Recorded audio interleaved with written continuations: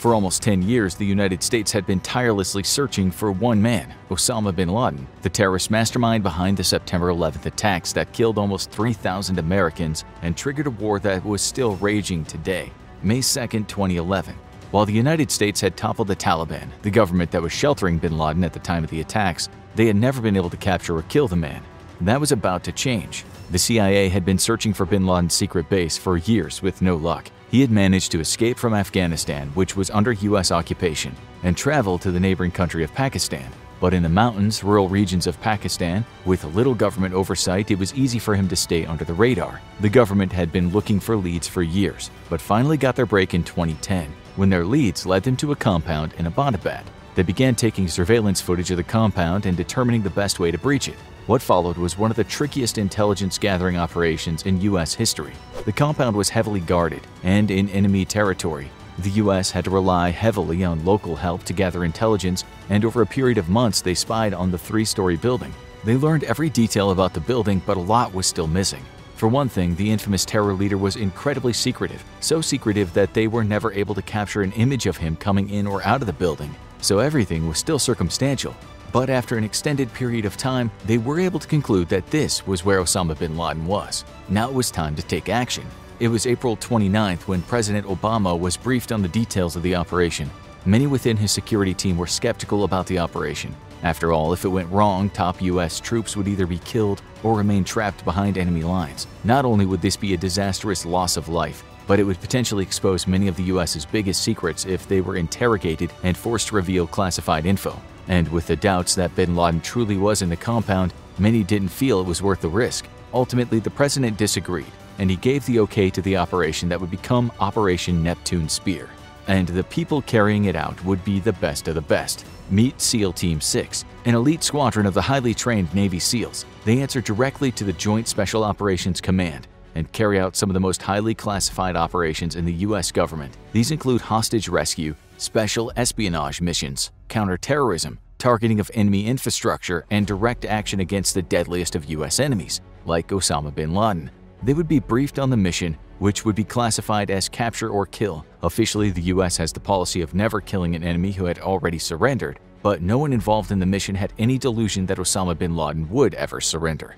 And to pull this off, they had to implement some risky strategies. The planning had been going on for the better part of a year, since the intelligence reports started coming in, and many strategies had been considered. The easiest would have been a joint operation with Pakistani military forces, but the Pakistani government wasn't exactly friendly, and the U.S. was worried that bin Laden could be tipped off in advance. The U.S. also considered striking at the compound with stealth bombers, which could atomize bin Laden, but there would be no way of following up to ensure he was already dead, and the tricky terror leader had managed to escape U.S. operations before. So instead, the government decided to go old school.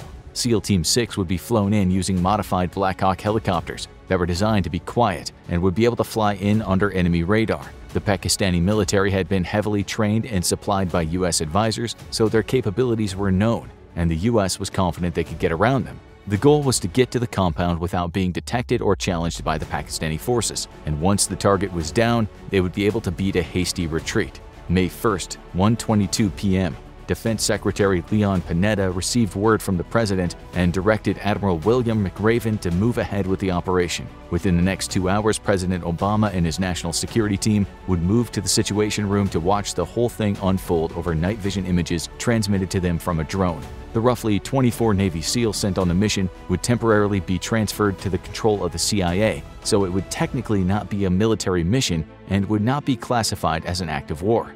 These were going to be some of the most critical minutes in the U.S.'s modern history, and for the men on the ground, every single minute would count. While the roughly 24 SEALs were the ones who would breach the compound, there were 79 commandos and a dog involved in the raid. The dog, a Belgian Malinois named Cairo, was there to alert the SEALs to any sudden activity, including the Pakistani military approaching the compound or anyone trying to escape. The core team was backed up by a dog handler, interpreters, pilots, intelligence agents, and tech experts who would make it all possible. But the success or failure of the mission would hinge on the men entering the compound, and one wrong move could spell doom. 3:30 a.m., give or take. 2 helicopters descend on the Abbottabad compound, while the other helicopters stand by in case they're needed. These 2 will carry out the primary mission. Flying low to the ground, the stealthy Black Hawk helicopters hover over the compound grounds. While the first deploys ropes to lower its team to the ground, the other heads to the far northeast corner to covertly drop off its interpreter, dog, handler, and 4 SEALs. If everything went smoothly, they would soon be at the compound. But everything didn't go smooth. While the helicopters weren't detected and they didn't come under hostile fire, Mother Nature had something to say. The first helicopter flew into what's known as a vortex ring state, an air phenomenon caused by higher than expected temperatures creating an air vortex. The rotor's air pressure didn't diffuse properly, the helicopter was knocked off balance, and it grazed the back of the compound wall. The tail rotor was seriously damaged, and the helicopter started rolling over. The quick-thinking pilot drove the helicopter into the ground nose first, preventing a total collapse, and the SEALs and crew were able to escape unscathed after a rough landing. Now the only question was, had this blown their secret mission? The answer seemed to be no, as there was no sign of aggression from the compound. The SEALs had successfully weathered a crash landing without being detected. The helicopter was secure against the compound walls, and the other helicopter had landed safely outside the compound. The rest of the team was scaling the walls, and the whole team was reunited. The next step was breaching the compound, and that's where the SEALs explosives team came in. They needed to get in quickly and hit people inside with shock and awe. Outside preparation was key, but once they were inside, every second would count. 10 years of searching had come down to this. 3:33 a.m. To get through the security, the SEALs used portable explosives to blow open the doors of the compound's guest house one by one. They breached the compound and began storming up the stairs. The first room they encountered on the first floor contained 2 adult males, but neither was Osama bin Laden. They were detained, but they weren't the target. More disturbing, every floor seemed to contain small groups of children. This wasn't just a terrorist compound, it was home where the terrorists kept their families, regardless of the danger they were putting them in. And with every floor the SEALs ascended, the danger would escalate. 3:35. What happened next? Reports of that may vary. As they reached the second floor, they encountered more resistance. This is where bin Laden's courier, Abu Ahmed al-Kuwaiti, was found, and SEAL Mark Owen would controversially write a book on the firefight. He claimed that al-Kuwaiti was armed and fired on the SEALs. While one SEAL was lightly injured, they returned fire and killed the evil courier. However, intelligence sources later said that the SEALs were able to get the drop on the man after cutting power to the compound and eliminated him without him fighting back. What was clear is that they still hadn't encountered the man himself. 3:37. It was time to ascend once again, and the resistance became fiercer the further the SEALs headed into the house. They'd encountered the courier, as well as his brother and wife, and all enemies had either been killed or captured. As they ascended the staircase, they encountered another enemy, and this one provided a glimmer of hope. After the Al-Qaeda soldier was killed, the SEALs identified him as a son of Osama bin Laden, one of the terror leader's many progenies who followed in his footsteps. And if he was there, odds were good his father wasn't far away. 3:39. There was only one floor left to be breached, the third, and the SEALs were steeling themselves for yet another disappointment. This was clearly a high-level Al-Qaeda compound, but bin Laden had been notorious for staying one step ahead of his pursuers, and he could be far away by now. But as they breached the third floor, it became clear this time was different. In the third floor's main room was Osama bin Laden, seemingly unarmed and wearing the loose-fitting tunic he was usually seen wearing in his many propaganda videos. The SEALs got their first glimpse of him as he stuck his head out of the bedroom, and they didn't miss their opportunity. They immediately fired, wounding him. However, he was able to retreat back into the bedroom, and the SEALs pursued. The room was revealed to contain many of bin Laden's female relatives, including several of his wives. One approached the SEALs as if she were charging, and the SEALs quickly shot her to wound, grabbing her and advancing further toward the terror leader. Osama bin Laden had nowhere left to run, and America's most skilled soldiers were right outside his door. What happens next? Reports vary. Matt Bissonnette, one of the SEALs on site, claims that bin Laden had been mortally wounded by the initial shots as they approached. His wives were trying to protect him, and the SEALs were forced to act as any one of them could have an explosive device. But when they pushed past them, they found bin Laden on the ground, mortally wounded. As he moved, they fired multiple shots and neutralized the terror leader for good. But another SEAL had a very different story. Robert J. O'Neill would become one of the first SEALs to identify himself as one of the men on the mission, and had a much more dramatic recollection of the events. In his retelling, Osama bin Laden might have been wounded, but he was far from neutralized. In fact, he was strong enough to grab one of the women in the room and hide behind her, using her as a human shield. As bin Laden pushed the hapless woman toward the SEALs, O'Neill quickly fired 2 shots directly into bin Laden's forehead and killed him. Which report was accurate? The Navy after-action report favors Bissonnette's retelling. And just like that, one of the most notorious enemies of the United States was no more. The SEAL team radioed back, "Forgotten country, Geronimo, Geronimo, Geronimo," officially confirming that the enemy had been killed in action. The entire affair had taken less than 15 minutes from landing to the elimination of Osama bin Laden, one of the most efficient operations in U.S. military history, and had been completed without a single death or serious injury to the entire Navy SEAL team. Watching from the Situation Room, President Obama uttered the words the entire White House team had been waiting to hear: "We got him." But the mission wasn't over just yet. 3:55. The SEAL team members quickly sprung into action, securing bin Laden's body and moving it downstairs. They would be exiting shortly, but there was still some extensive cleanup work to do. The compound might be a source of vital intelligence, and they thoroughly searched the room and surrounding area. They found 2 weapons in the room, an assault rifle and a pistol, but the efficient team had managed to neutralize bin Laden before he could reach them. They weren't loaded, indicating the al-Qaeda leader was not expecting a firefight. But what to do about the other residents? Almost everyone who had engaged the U.S. troops with weapons had been killed, but the compound was full of civilians. The U.S. had no desire to take all the women and children found there into custody, so they non-violently restrained them and left them outside the compound to be found by Pakistani forces. Most didn't put up any resistance, besides the injured wife of bin Laden, Amal Ahmed Abdul Fattah. She berated the SEALs in Arabic for the entire duration of the cleanup mission, and it seemed the Yemeni woman was a true believer in her late husband's mission. She, like most of the people found there, would eventually be deported from Pakistan back to their home countries in the Middle East. And now it was time to make a clean getaway. 4:05.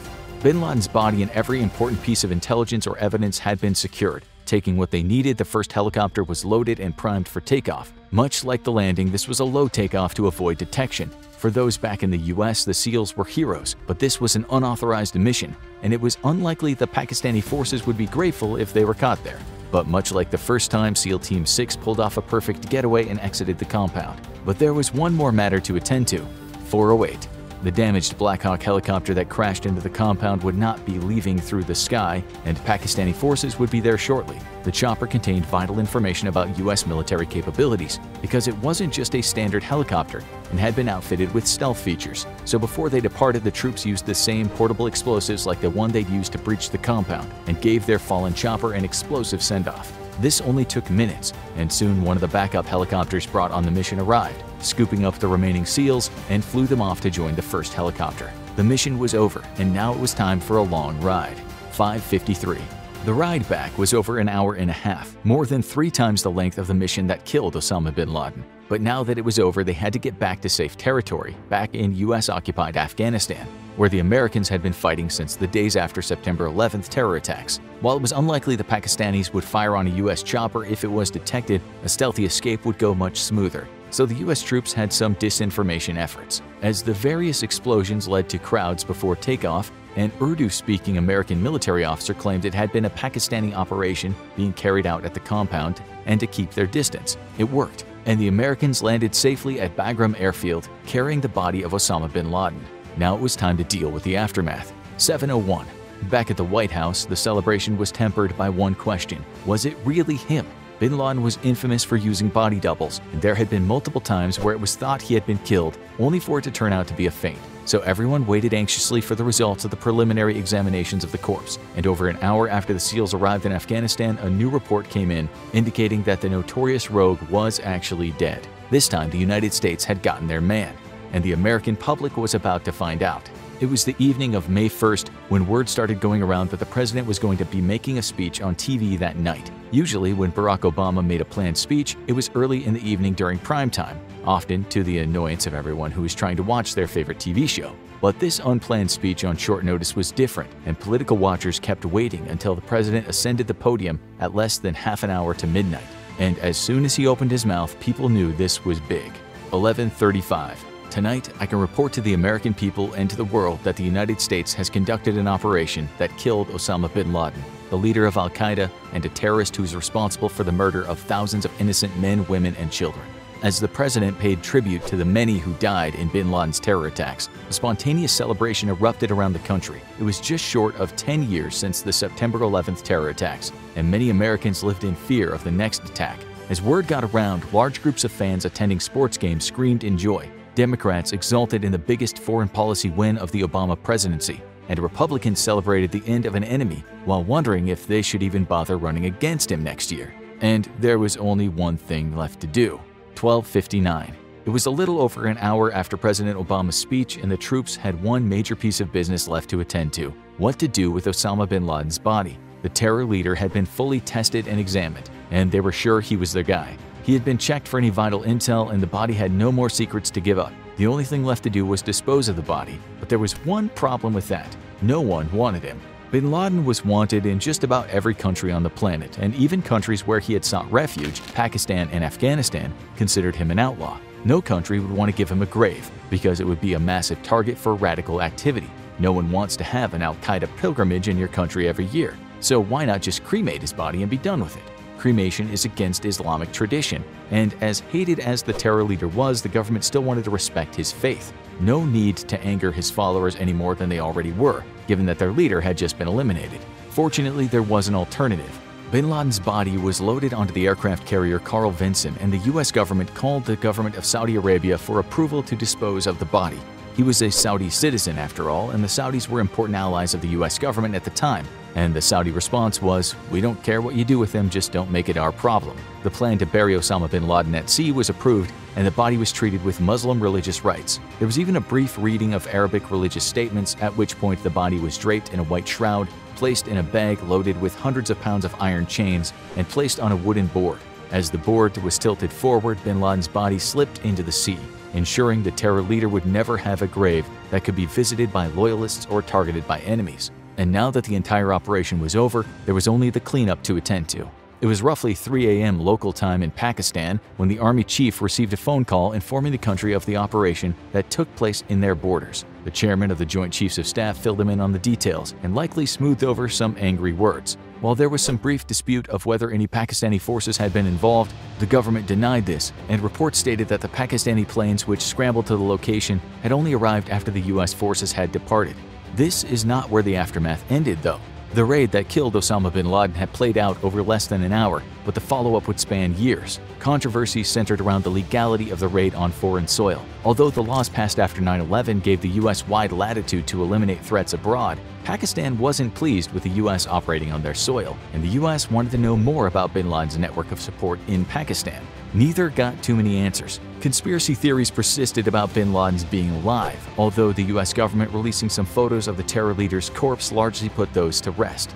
And there was one more inevitable act. Once the operation was partially declassified, various members of the team started putting out memoirs. Some varied in details, and most made the person writing the book out to be the hero. So naturally, it wasn't long before Hollywood came calling.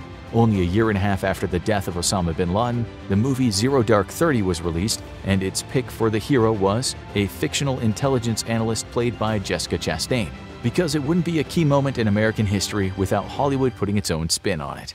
Osama bin Laden, the world's most wanted man. Not only did he pull off a devastating strike against the U.S. homeland, but he managed to avoid capture and survive for a decade afterwards. What went wrong? And how did this notorious terrorist manage to avoid justice for so long?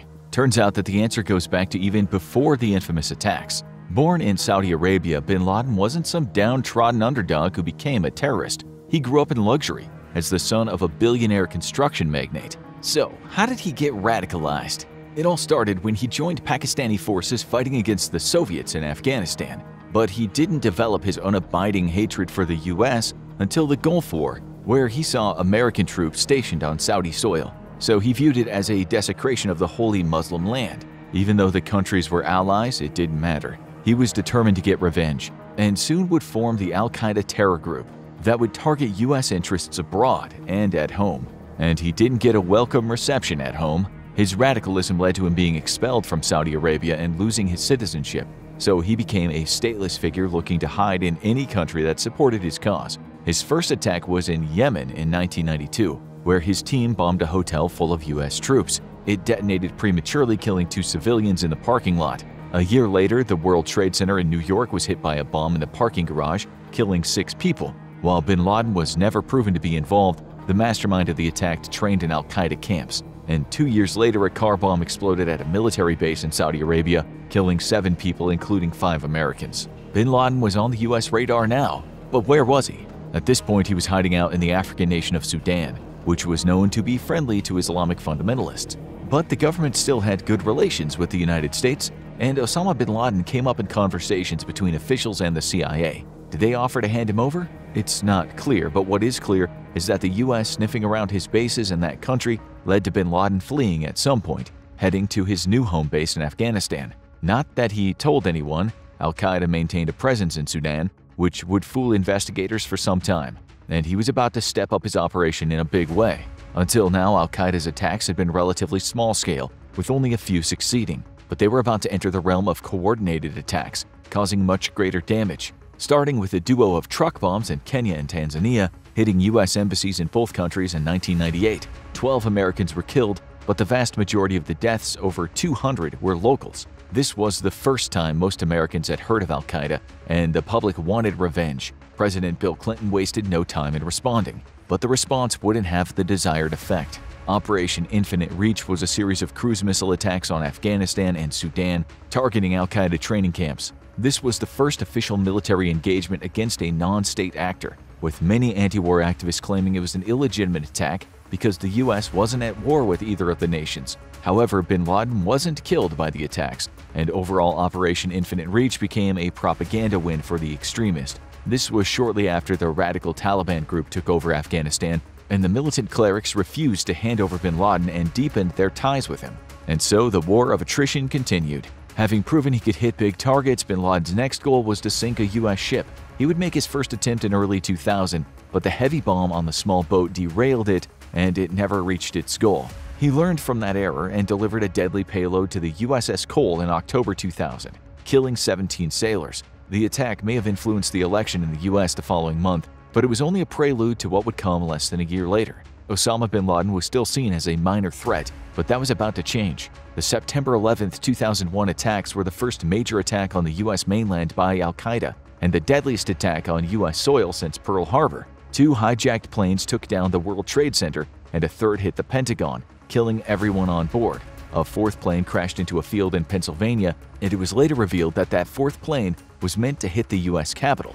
Osama bin Laden was now public enemy number 1, and new President George W. Bush demanded justice. He announced to the world that the Taliban needed to hand bin Laden over now, and the Taliban's response was to demand U.S. ambassadors be sent to negotiate. Given the Taliban's history of taking hostages, this was rejected immediately. The war on terror had officially begun. The U.S. began bombing Afghanistan only days after the attacks, with one of their primary goals being to hunt down bin Laden. But where was he? He favored isolated safe houses, moving frequently and traveling with his wives and close associates. Now he sent his wives across the border to Pakistan and traveled from one Taliban-controlled safe house to another. A few months after the war began, he moved to the isolated Tora Bora region, where he was near impossible to find due to the rough terrain and the sparsely populated area with few sources to draw on. It would be a long war of attrition from here. Bin Laden didn't give up on attacking the U.S., but he would never pull off another major attack on the U.S. mainland. Only 2 months after that attack, the infamous shoe bomber Richard Reed attempted to blow up a plane from Paris to Miami, but failed to successfully ignite the explosives and was restrained on the plane. Security increased massively in the U.S. after the attacks, and bin Laden's options became limited. He would pull off attacks around the world in less secure locations, but now he was on the defensive. But that didn't mean he was done.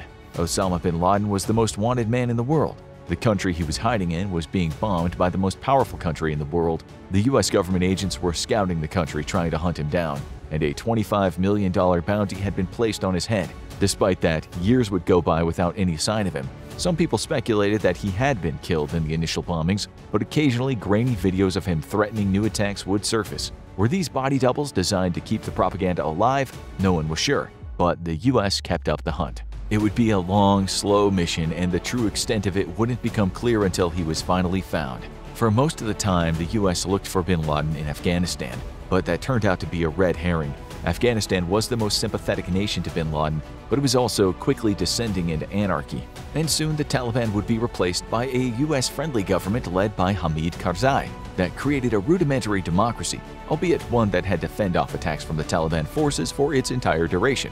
But bin Laden can no longer count on the Taliban to shield him, so a year after the 9/11 attacks, he traveled with his family across the border into a mountainous region of Pakistan. They moved from safe house to safe house for several years before moving to Abbottabad, where he would build his secret compound.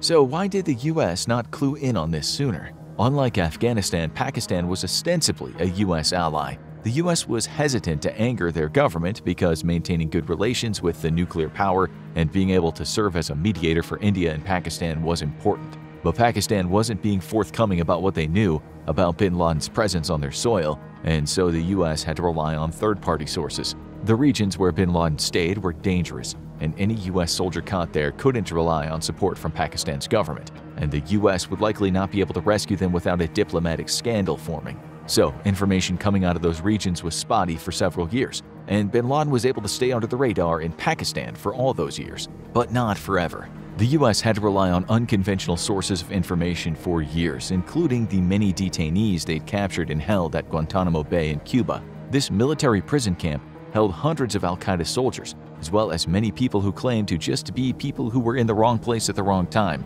and it could be difficult to tell who was who. But amid the sea of interrogations, many of which led to dead ends, one name showed up: Abu Ahmed al-Kawati, a man who was supposedly a courier working for bin Laden. It's not known when the officials first got the tip that he was working for bin Laden, but by 2007 they discovered the man's real name, Ibrahim Saeed Ahmed. The government now had its first real link to bin Laden's whereabouts. It would be a multi-year process to find the courier and his location, with it taking almost 2 years to discover his name to find his hometown, Abbottabad. The US was hesitant to make any moves in Pakistan until it knew more, but now it had a location, and Abbottabad was isolated enough that they could start sending in paramilitary operatives without arousing the suspicion of the Pakistani government. Over the next year, they'd follow Ahmed on his daily missions and track him repeatedly, making an appearance at a surprisingly secure compound that seemed out of place in the mountain town. But even this didn't give them what they needed. The CIA was able to set up a surveillance in the area and take countless shots of the compound. They were able to determine that it was a fortress designed to hide someone of significance. They saw many people coming in and out, but there was only one person they didn't see: Osama bin Laden. If he was inside, he was taking his security very seriously and had not left the compound in a long time.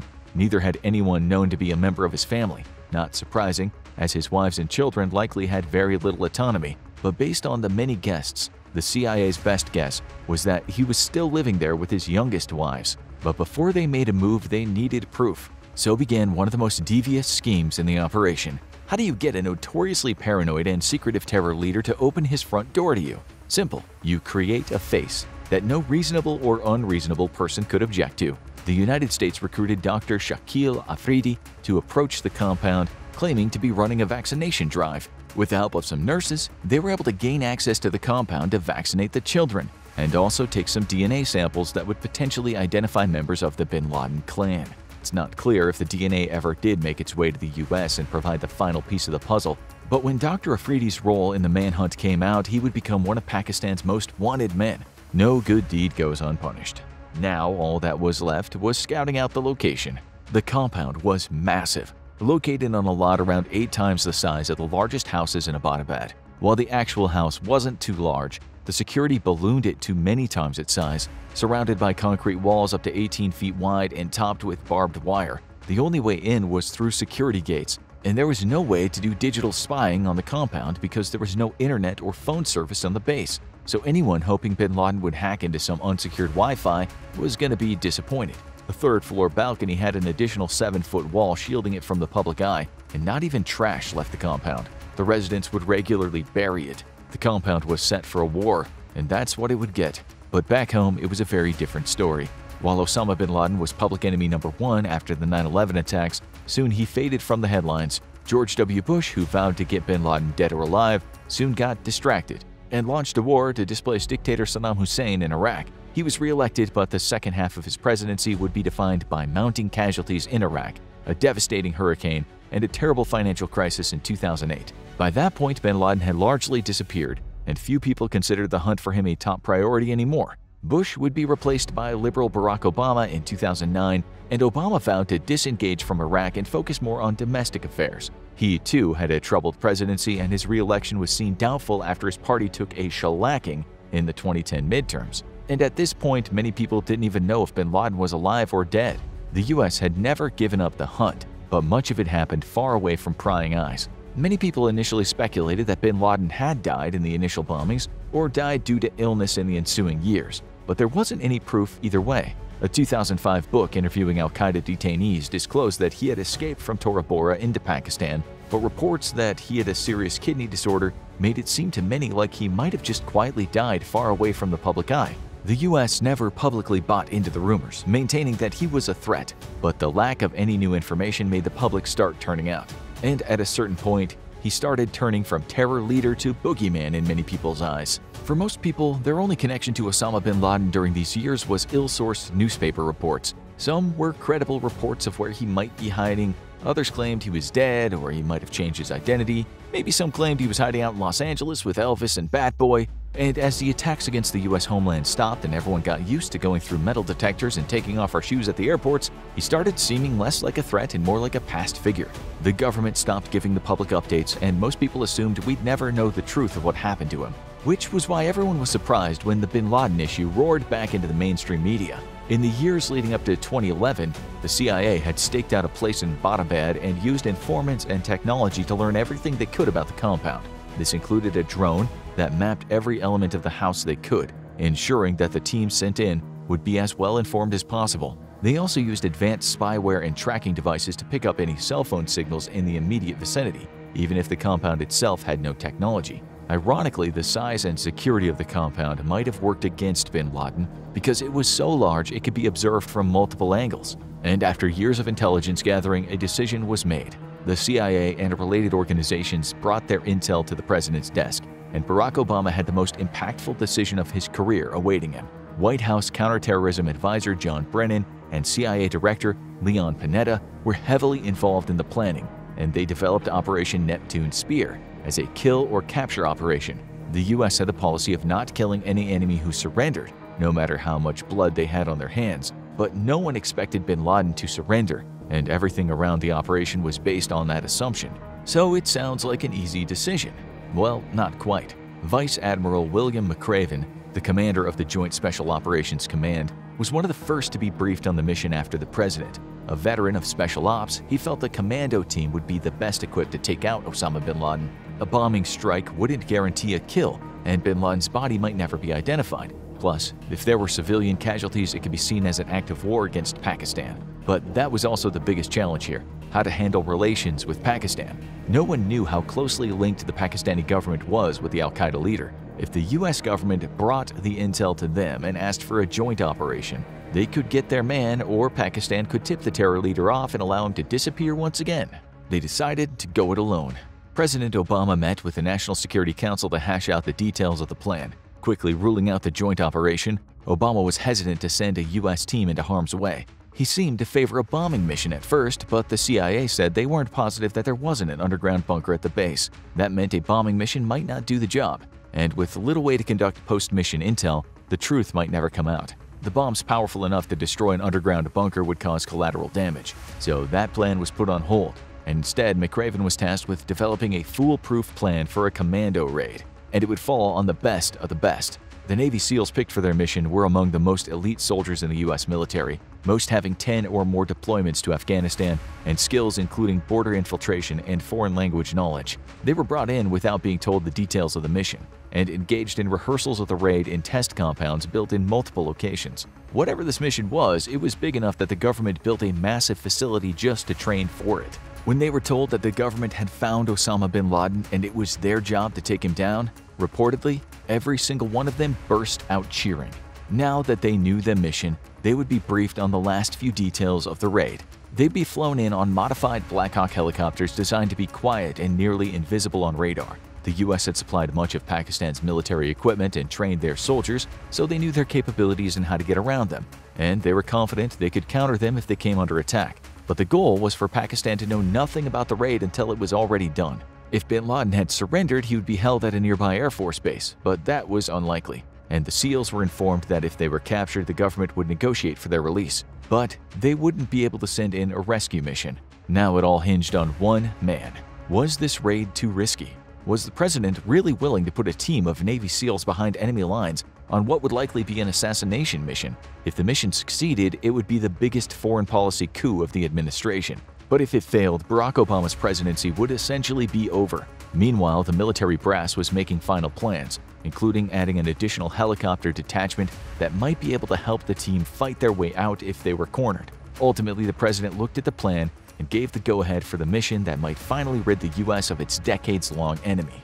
And now it was all in the hands of the Navy SEALs. As the team took to the air and headed for Abbottabad, the president and his closest team members retreated to the Situation Room to watch the raid on closed-circuit cameras. Around 12 SEALs were making their way toward the compound, and their command was transferred to the CIA for the mission so that the U.S. soldiers would technically not be controlled by the U.S. Army while on Pakistani soil.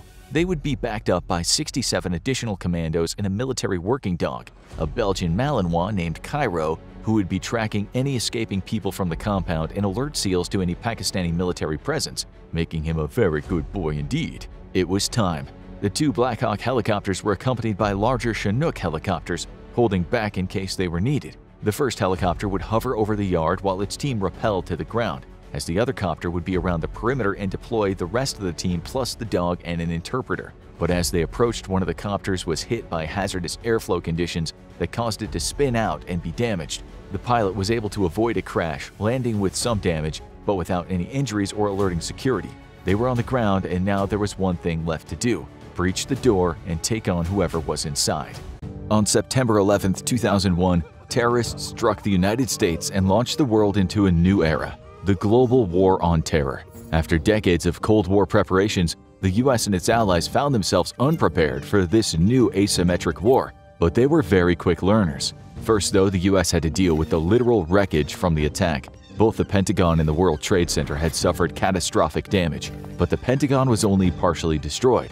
The World Trade Center would be a near-total loss. Immediately upon realizing the homeland was under attack, the United States took the unprecedented steps of ordering all civilian aircraft in U.S. airspace to land at the nearest available airport. Hundreds of aircraft from various nations were all forced to land or face the wrath of the U.S. Air Force, which was not in the mood for discussion that day. Tens of thousands of travelers had their travel plans hopelessly disrupted as aircraft landed on the nearest available airfield all across the U.S. French tourists on their way to Hawaii were suddenly stuck in Montana, and the shutdown of air traffic affected incoming aircraft as well. U.S. Air Force F-15s and F-16s loaded for air-to-air combat immediately took up air defense patrols over the American West and East coasts, as well as the airspace west of Alaska and north of North America. The United States implemented DEFCON 3, or Defense Condition 3, across all its military facilities around the world. This meant that U.S. forces, especially the Air Force, had to be ready to mobilize at a moment's notice, with all the Air Force combat planes ready to take off to the skies within 15 minutes of alert. The U.S. wasn't just worried about further terrorist attacks using civilian airliners. It was sending a clear and strong signal to any would-be adversary that while the U.S. had just taken a nasty sucker punch to the face, it was still on its feet and ready to fight. Any attempts to capitalize on U.S. confusion and weakness in the immediate aftermath of the attacks would be met with immediate and overwhelming force, including nuclear if need be. Civilian aircraft incoming to the United States were immediately ordered to divert and barred from entering American airspace. Anyone wishing to complain could take it up with the Air Force F-15s. Nobody did. Planes were diverted to Canada and Mexico, causing a global aviation logjam and chaos that would last for days. The first priority were search and rescue efforts at both the Pentagon and the World Trade Center. The Pentagon had been a priority target, though each hijacker had been instructed that if they couldn't reach their intended targets, they had the freedom to use their own initiative and choose secondary targets.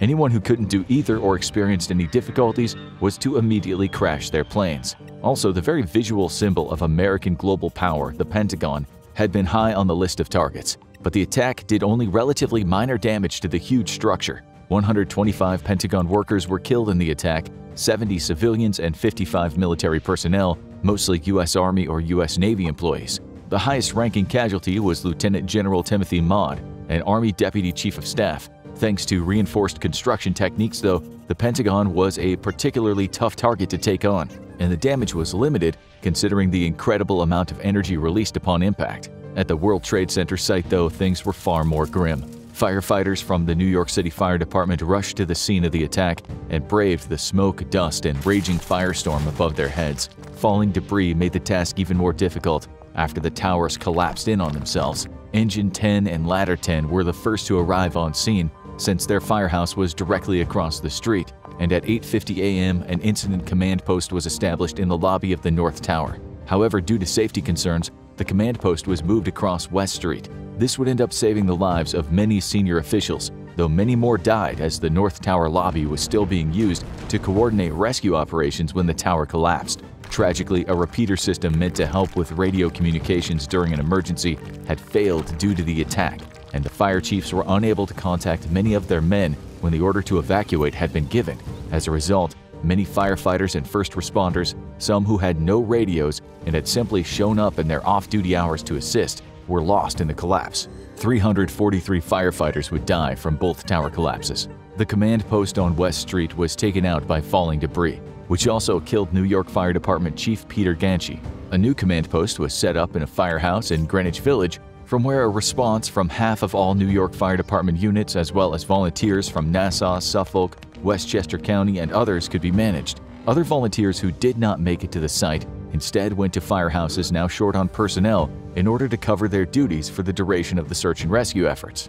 Just hours after the collapse, though, firefighters erected a flag taken from a nearby yacht on the scene of the attack, evocative of the famous Iwo Jima flag-raising photograph. The medical response began immediately after the first impact, with a casualty staging area moved to the corner of Vesey and West Streets. 5 triage areas would be set up around the entire site, as volunteers flooded in to assist with the massive number of casualties being brought off the site. Triage centers would be moved to Chelsea Piers and Staten Island Ferry Terminal in the wake of the collapse, while neighboring hospitals sped the flow of critical supplies. Sadly, emergency medical services would end up treating very few individuals, mostly smoke inhalation patients. Truth is, very few people would end up surviving the collapse of the towers. Both medical triage areas were shut down the next day. On the water, the U.S. Coast Guard mobilized as many assets as it could to aid in evacuating people stranded on Manhattan Island. Counterterrorism patrols by watercraft were also conducted in an attempt to thwart any possible follow-up attacks on either civilians or the emergency responders themselves.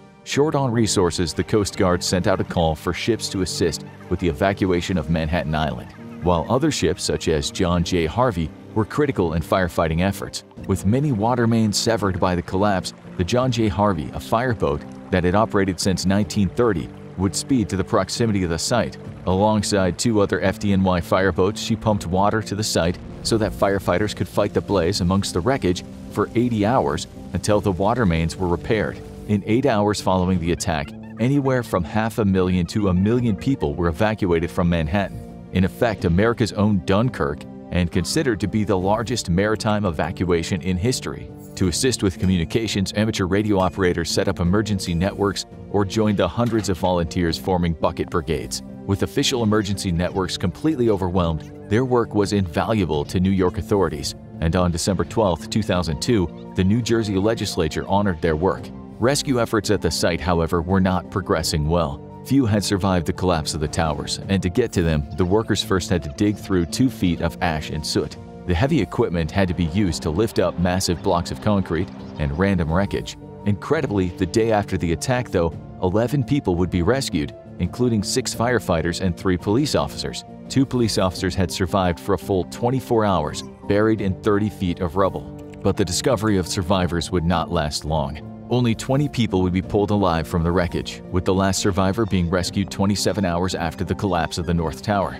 Some of the trapped were able to make cell calls to those above, but debris made it impossible to get to all of them in time. Hundreds of volunteers and officials poured over the scene, with approximately 400 rescue dogs, the largest deployment of dogs in U.S. history, but pretty soon only cadavers were being recovered, with the psychological impact of the rescue dogs so severe that rescue workers had to bury themselves and pretend to be rescued just to lift the animals' flagging spirits. Around New York City, thousands of volunteers began to show up over the next few days to assist in whatever capacity they could. The city would register these individuals and shuttle them into Lower Manhattan, which had been closed off to everyone but rescue and recovery workers. All over New York, construction projects came to a dead stop as workers walked off the job and headed to the site of the attack. By the end of week 1, over 1,000 iron workers alone arrived at the site, with thousands of other specialists from the US, Canada, Mexico, and other nations.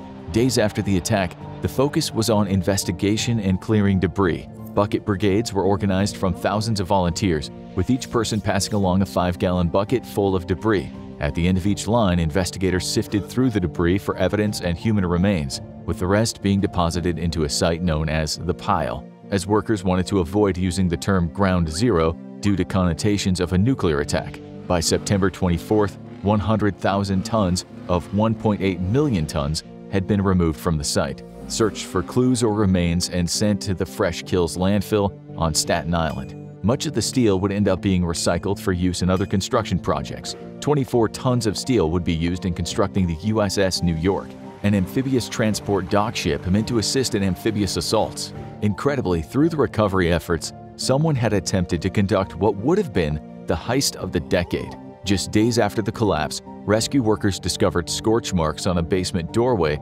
underneath 4 WTC. Upon exploring the building's basement, a vault containing large amounts of gold and silver coin and bars was discovered, all stored by the Bank of Nova Scotia. The would-be thieves were never discovered, their attempt at a heist likely foiled by the hundreds of rescue workers on the site and the thousands of volunteers just past it. The U.S. military also mounted immediate efforts to assist civilian personnel on the ground. The Civil Air Patrol was one of the few institutions allowed to launch aircraft, and it used the opportunity to conduct an aerial reconnaissance mission over Ground Zero in order to provide analysis of the wreckage. CAP aircraft also assisted in airlifting personnel and medical equipment and supplies. The first military personnel at Ground Zero, however, were elements of the New York Army National Guard's 101st Cavalry, 258th Field Artillery, 442nd Military Police Company, and 69th Infantry Regiment. National Guard troops supplemented NYPD and FDNY with 2,250 National Guardsmen assisting rescue efforts by the next morning. The armory of the 69th Infantry would become a family information center to assist family members of victims in locating their loved ones or recovering their remains. National Guardsmen also provided security to other possible target locations across New York, as well as assisted in traffic control. Soon after, the New Jersey National Guard sent its own personnel to assist. The U.S. Navy redirected its hospital ship, USNS Comfort, to Pier 92 in Manhattan. From there, crew members helped feed and house 10,000 relief workers. Its galley provided 30,000 meals, while its medical facilities assisted injured rescue workers immediately after the attack and during the recovery process. With Osama bin Laden and al-Qaeda claiming responsibility for the attacks, President Bush immediately declared a war on terrorism with the goal of destroying and dismantling global terror networks. Al-Qaeda would be enemy number one, however. A NATO committee agreed that the attack on the U.S. constituted an Article 5 response, and overnight, Osama bin Laden had brought down the heat of the entire NATO alliance on his head. Across the nation, federal law enforcement and intelligence agencies coordinated to arrest 762 suspects with known or suspected ties to terror networks. However, none of those detained would be charged with terrorism, and the response is largely seen as a knee-jerk response to the September 11th attacks. To head off growing Islamophobia by parts of the U.S. population, President Bush visited the Islamic Center of Washington and reminded the nation that Arabs and Muslims living in the U.S. were still patriots. Sadly, a 1,600% surge in hate crimes or harassment of Muslims, Arabs, Middle Easterners, and South Asians would occur in the days immediately following the attacks. Immediately after the attacks, President Bush took legislative action to shut down the financial assets of known terrorists and their financial networks. This froze billions of dollars of assets and would be the first shot of the global war on terror. On September 18th, a joint resolution from Congress gives President Bush the authority to use all necessary and appropriate force against the planners and instigators of the September 11th attacks. 2 days later, the president announces the start of the global war on terror. Osama bin Laden has horrendously misjudged America's response to the September 11th attacks. He believed that the U.S. would respond in one of two ways: a general pullout of the Middle East, or a round of cruise missile strikes against training facilities. Having weathered a storm of missiles before that did little to nothing, bin Laden believed al-Qaeda had won the day. Immediately after the 9/11 attacks, President George Bush signs into law a joint resolution by the American Congress, authorizing the president to use all reasonable force required to bring to justice or eliminate the individuals responsible for carrying out the September 11th attacks. This makes Osama bin Laden public enemy number one, not just by the U.S., but by America's vast network of global allies. Al-Qaeda itself is targeted for destruction, and the Afghanistan Taliban regime sheltering Al-Qaeda is given an ultimatum: hand over AQ operatives or else. Meanwhile, American intelligence operatives are infiltrating northern Afghanistan, with security provided by American Special Forces. In a series of clandestine meetings, the U.S. develops a plan to work together with the anti-Taliban, so-called Northern Alliance. This alliance is a coalition of anti-Taliban opposition, mostly made up of Tajik factions, as well as Uzbek, Hazara Shiite, and some Pashtun Islamist factions. Before the September 11th attacks, the U.S. policy was to pressure the Taliban with sanctions and political action.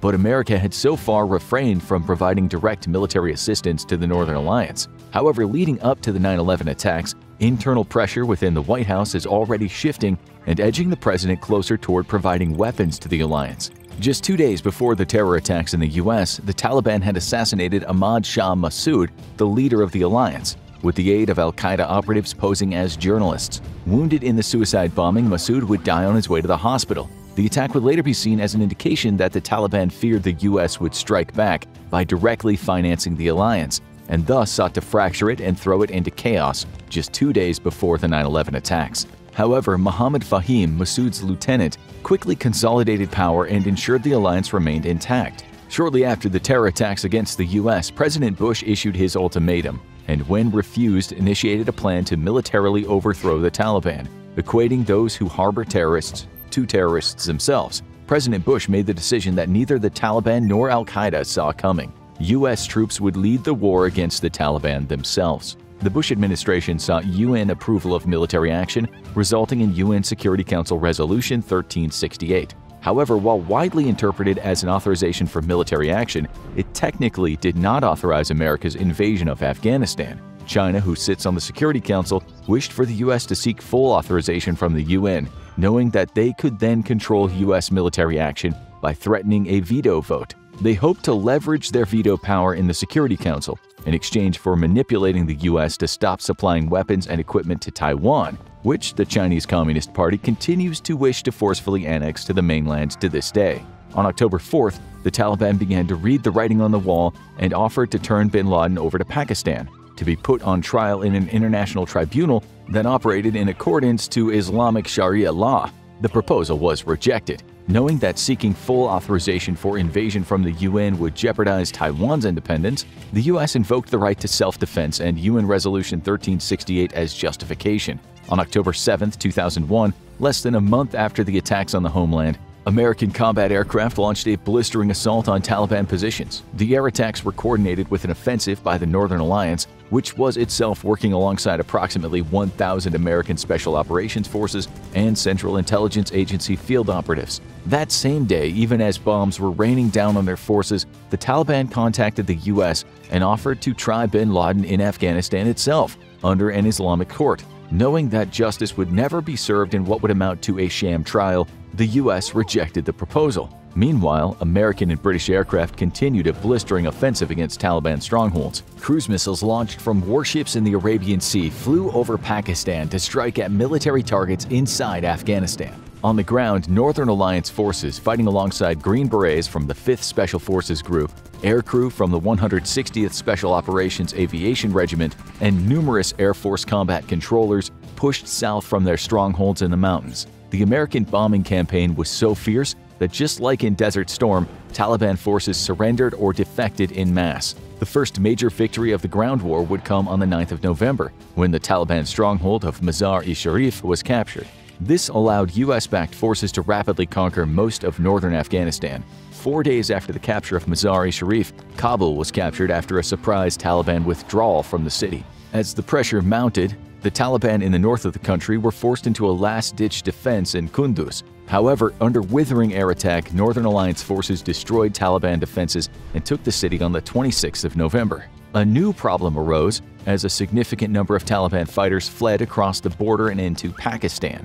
In the Pakistani tribal areas, the government has very little power, and the U.S. hesitated from pursuing and destroying retreating Taliban fighters out of fear of inflaming greater tensions amongst the northern tribes of Pakistan. Wishing to secure Pakistani support for the war, the U.S. also refrained from taking actions that would violate its attempt at cooperation with the government. Unbeknownst for a few more years to the U.S., though, Pakistan was secretly aiding and even equipping the Taliban and other insurgents as they would cross the border into Afghanistan. Their support was spearheaded by Pakistan's Inter-Services Intelligence Agency, which ran a massive effort to arm, feed, and even provide medical care for wounded Taliban and other insurgent fighters. While never verified, it is strongly suspected that Pakistan was also fully aware of the fact that Osama bin Laden was hiding in their territory and likely even assisted efforts to keep him hidden from U.S. sources. Given that bin Laden was discovered hiding in Abbottabad, a major city known for its military institutions and often compared to America's West Point,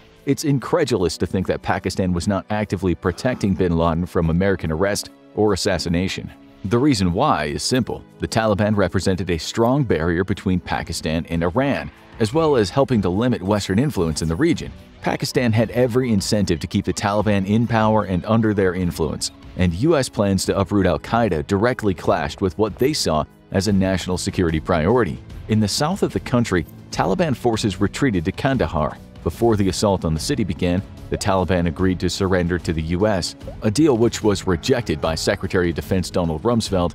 As a precondition to surrender was that Taliban leader Mullah Muhammad Omar be granted amnesty. This was unacceptable to the United States, who knew that leaving Omar in power would only encourage the Taliban to persist in a future conflict. Thus, the First Battle of Kandahar was on. On the 19th of October, 200 Rangers from the 3rd Ranger Battalion, 75th Ranger Regiment, landed on a desert landing strip south of the city.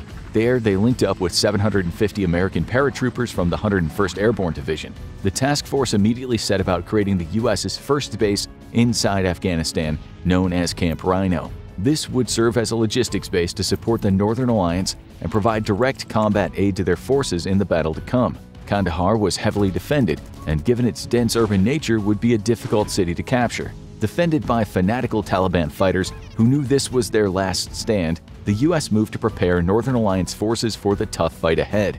On the 18th of November, militia commander Gul Agha Sherzai was contacted by American Special Forces. Under his command, Sherzai had about 800 fighters, but they were severely under-equipped for the task at hand. With Uncle Sam bringing lots of spare toys, Sherzai's militia was soon reinforced with weapons, ammunition, and vehicles. On the 22nd of November, a force of 100 vehicles advanced on Kandahar through the desert. Sherzai attempted to bypass Taliban strongholds ringing the city, but was forced to stop at the Taliban-held town of Takhti-Pur. There he attempted to negotiate a surrender of the outnumbered and outgunned Taliban fighters, but instead was ambushed. American air power held in reserve to directly support Sherzai was immediately called, devastating the Taliban ambush. Their forces were put into a full retreat, vacating the city. Meanwhile, the 15th Marine Expeditionary Unit arrived at Fob Rhino on November 25th, relieving the 101st Airborne. The 101st was immediately tasked to strike at Taliban positions outside of the city, and 2 days later, the 15th MEU joined the fight, supported by a unit of Australian Special Air Service operators. Hamid Karzai, leading the Eastern Alliance, had spent several weeks recruiting after the Battle of Tarin Quat on November 14th. With about 800 men, Karzai led an attack on Kandahar from the north. On the 30th of November, Karzai's forces took the town of Ptah without a fight, but when they attempted to take the bridge at Said Kaleh, met with stiff resistance. The United States aided Karzai's forces with 2 days of heavy airstrikes using precision munitions that left the bridge intact. On the 4th of December, overwhelmed by American air power, Karzai's forces managed to secure the bridge by setting up a beachhead on the other side. Unfortunately, the next day, a stray American bomb would land on a U.S. position, killing 3 Special Forces soldiers and wounding Karzai. However, Karzai's forces remained cohesive even with their leader wounded, and began negotiations with the Taliban for surrender of Kandahar. Meanwhile, Sherzai's forces initiated an assault on Kandahar's airport, but they were surprised to discover little resistance from the Taliban. Unbeknownst to Sherzai, the Taliban had surrendered the city to Karzai, but it was Sherzai at the head of his militia who entered the city and was declared governor of the city. Karzai, meanwhile, did not object as he'd already been declared chairman of the Afghan interim administration, which would work to establish a new democratic government after the fall of the Taliban. By the 9th of December, Kandahar had been fully secured. A group of al-Qaeda troops under the command of Saif al-Adel managed to escape into Pakistan. Al-Adel remains on the FBI's top 10 most wanted terrorists to this day and is believed to be hiding out in Iran. As Kandahar was being secured, the United States and its allies launched a massive attack against al-Qaeda forces in the cave complex of Tora Bora. On December 3rd, 20 CIA National Clandestine Services Special Activities Division operatives, alongside members from the 5th Special Forces Group, were inserted via helicopter into Jalalabad. Codenamed Jawbreaker, the tank force coordinated with the Northern Alliance fighters as they began an assault on the plains leading up to the cave complexes. For 72 hours, Jawbreaker called in a series of non-stop airstrikes on enemy positions, forcing them to retreat into more entrenched positions further up the mountains. 1 week later, 70 special operators from the U.S. Army's Delta Force A Squadron and Air Force Special Tactics Squadron joined Jawbreaker via vehicle. They would lead the ground operation against the al-Qaeda positions. For their part, al-Qaeda fighters would light fires at night for warmth and to cook, which allowed U.S. aircraft to launch precision strikes against them.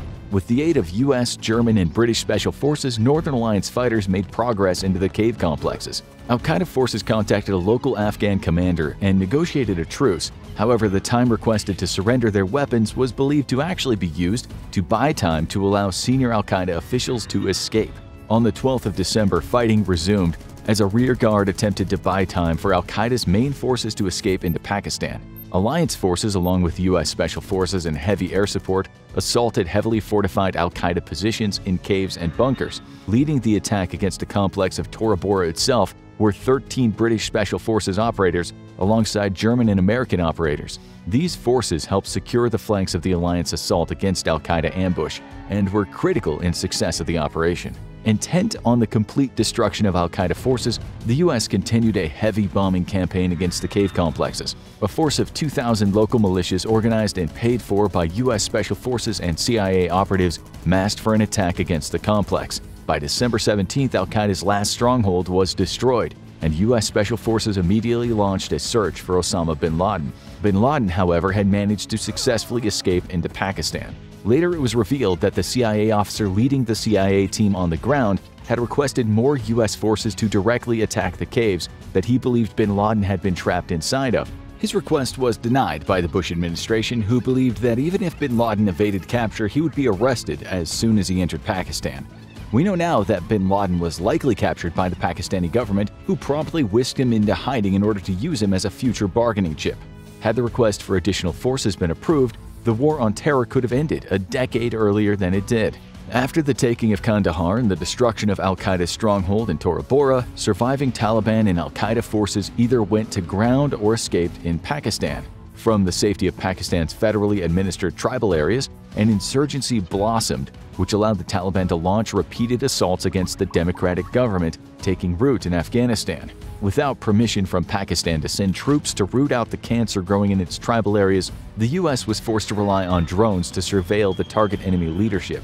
These drone strikes drew global condemnation, thanks in no part to the fact that Pakistan's ISI itself fanned the flames of outrage in order to limit U.S. influence. The truth is that casualties from the U.S. drone strikes were self-reported by forces operating in the tribal areas, which did not allow Pakistani government investigators to enter. Thus, casualty figures were never truly verified by anyone other than the very insurgents and terrorists that the U.S. was targeting.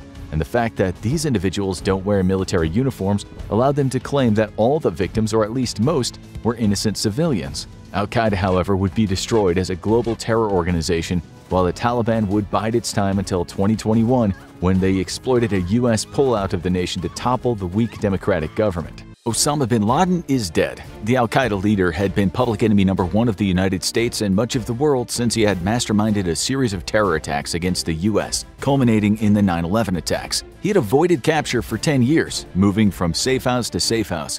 But SEAL Team 6 had tracked him down and gunned him down. The terror mastermind was no more, and his corpse had been conclusively identified. Now there was only one thing left to do: deal with his body. But how do you actually lay a terrorist leader to eternal rest? The United States chose an unusual option, one informed by religion and history. The most efficient choice for dealing with bin Laden's body would have been cremation. The burning process would leave no trace of him, and it would ensure there was no burial place for him to be memorialized. But cremation is illegal in Islam, and bin Laden was a devout Muslim. Despite him being an enemy of the United States, they wanted to respect his faith. This would avoid angering his supporters and potentially causing more retaliation. While the practice of desecrating the bodies of one's enemies was common in ancient times, it was something that was highly frowned upon and beneath the U.S. today. So, why not bury him? There were a lot of issues with that as well. For one thing, a country would need to claim his body. Bin Laden had died in Pakistan, but the Pakistani government denied all knowledge of his activities and certainly wasn't going to claim the body. He spent most of the last 10 years in Afghanistan, but the government there was US aligned now and actively fighting bin Laden's supporters. To bring his body there for burial would rile up those terrorists and make the government's job harder. And then there was bin Laden's country of origin, Saudi Arabia. While his initial motivation for becoming a terrorist was to avenge what he thought was the desecration of Saudi Arabia by the presence of U.S. troops, the Saudis disagreed. They had invited those soldiers during the Gulf War and viewed bin Laden as a traitor and a terrorist. So clearly, no one wanted to take him, and burying a monster is always a tricky thing. Throughout history, those laying villains to rest have always had to play a tricky balancing act. When it comes to death row inmates, it's usually up to the family. They can claim the remains and bury them in a family plot, but it's possible that family members of the victim might come and disrupt their mourning. When Oklahoma City bomber Timothy McVeigh was executed, people realized the mad veteran might actually be allowed to be buried in Arlington until Congress passed a law banning anyone convicted of a capital crime from a military funeral. McVeigh's body was cremated, and many either meet the same end or are buried in prison cemeteries. But some notorious killers, including Ed Gein and Bonnie Parker, do have graves around the U.S.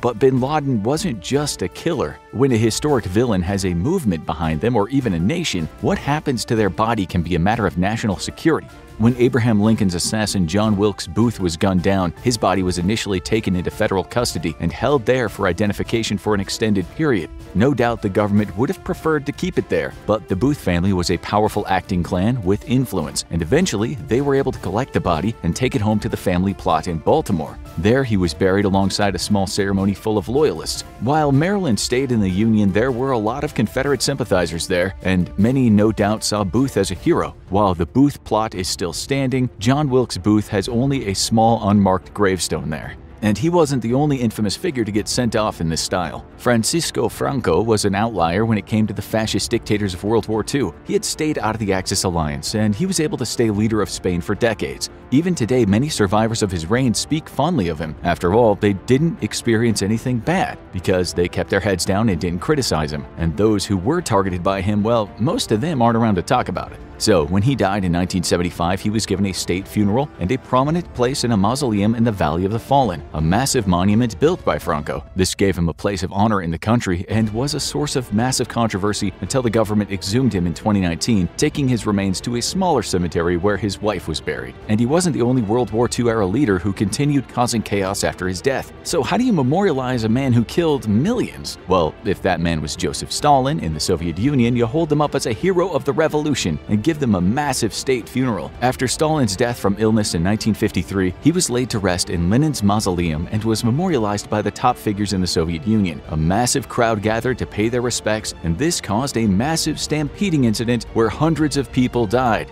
Stalin's body would eventually be moved to the Kremlin Wall necropolis, the Soviet Union's biggest memorial, until his successor Nikita Khrushchev eventually had him removed as part of his campaign of de-Stalinization. But in one case, the Soviets decided the best solution was no solution. Everyone knows Adolf Hitler met his end in a Berlin bunker before he could be arrested by the Allies. But what happened next? No one knows conclusively. We do know that the Soviets swept in, took over the bunker, and then Hitler's body was never seen again. The consensus is that the body was destroyed, but speculation over what happened persisted for decades, with even the Soviets commissioning reports on whether he could have survived. The ambiguity led to many problems, including false reports of Hitler sightings, but everyone agreed it was probably better than burying the Nazi dictator and letting neo-Nazis have a memorial site to rally to. And in one case, the controversy over a dictator's burial place spiraled completely out of control. The monarchy in England was all but absolute in the 1600s until Oliver Cromwell came along. The powerful English general staged a successful coup against King Charles I,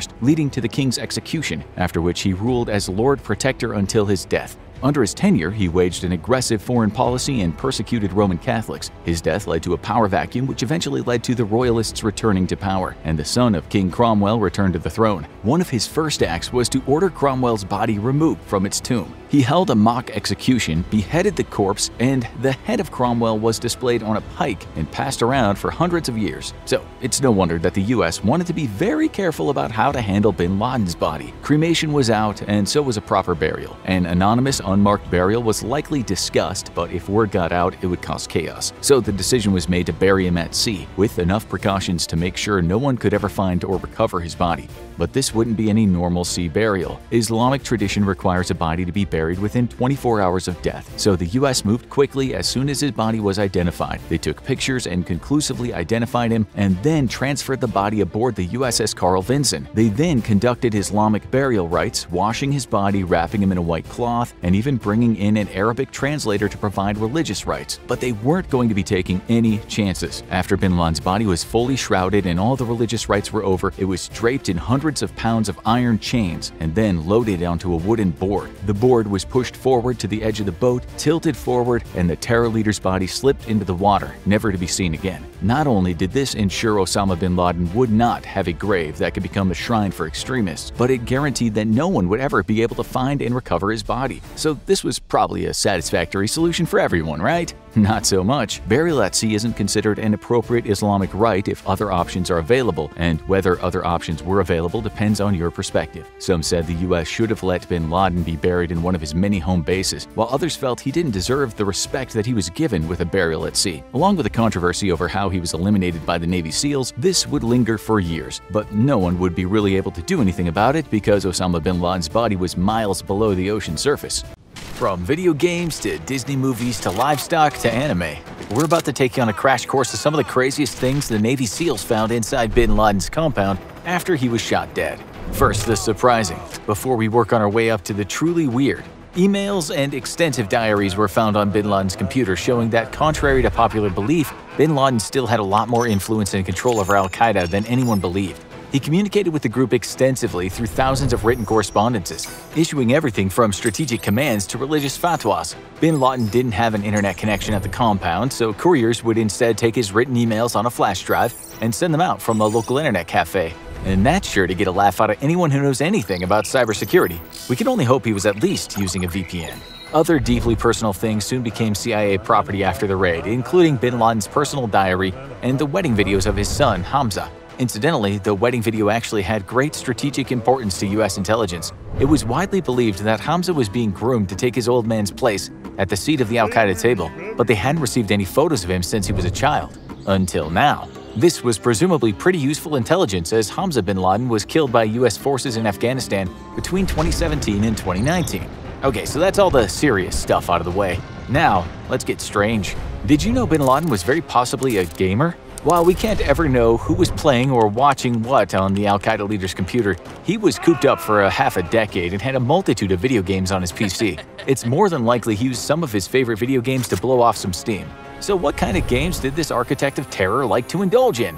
A big one was Counter-Strike, the iconic multiplayer game where two teams play as either terrorist or counter-terrorist groups in conflict with one another. We can only wonder which team he preferred to play as, whether he continued to do what he did best online, or if he decided to play as the counter-terrorists instead for a little escapism.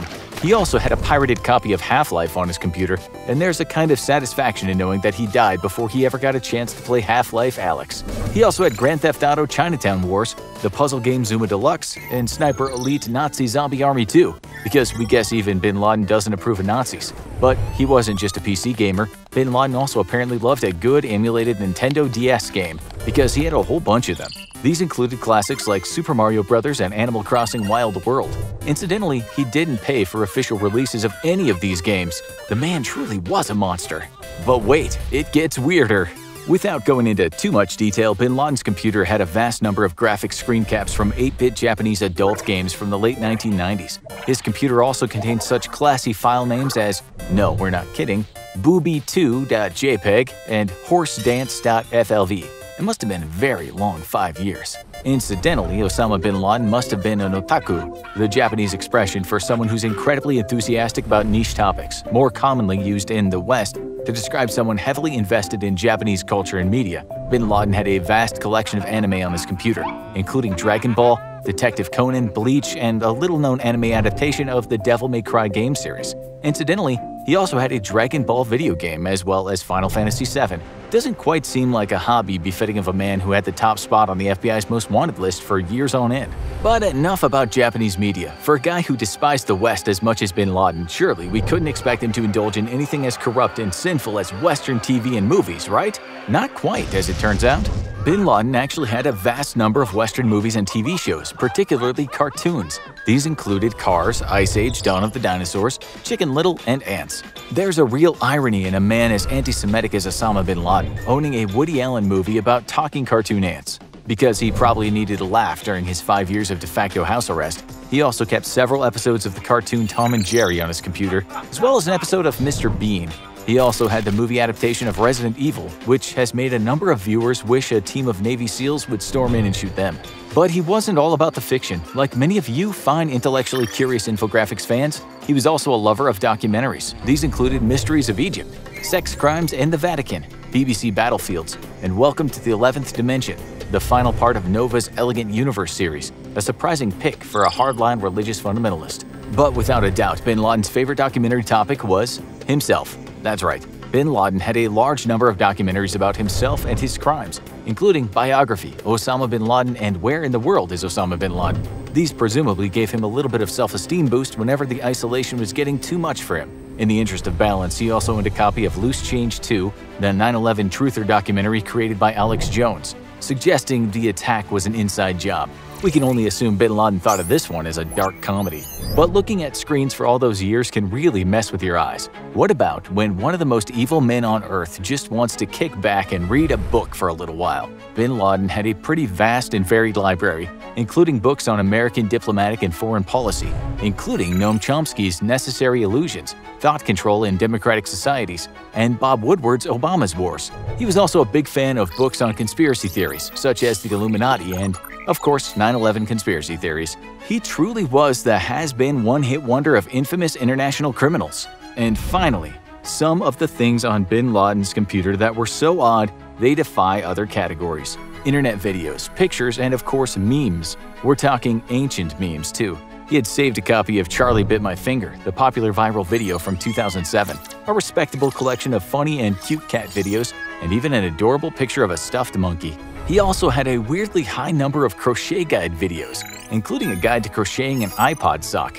It's almost surreal to think that bin Laden had these goofy videos on the same hard drive as footage of Al-Qaeda beheadings. Bin Laden had a lot of saved YouTube videos on his computer before his death. Thankfully, because we started making videos only a few months before his death back in 2011, there was nothing from the infographic show on that deeply cursed hard drive.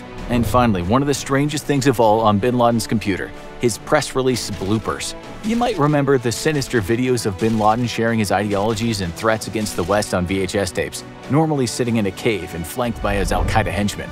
But while in the Abbottabad compound, bin Laden filmed a number of practice videos that never ended up getting released to the public, serving almost as a kind of Al-Qaeda blooper reel from the master of terror himself. Personally, we can't imagine it'll be finding its way onto America's Funniest Home Videos anytime soon.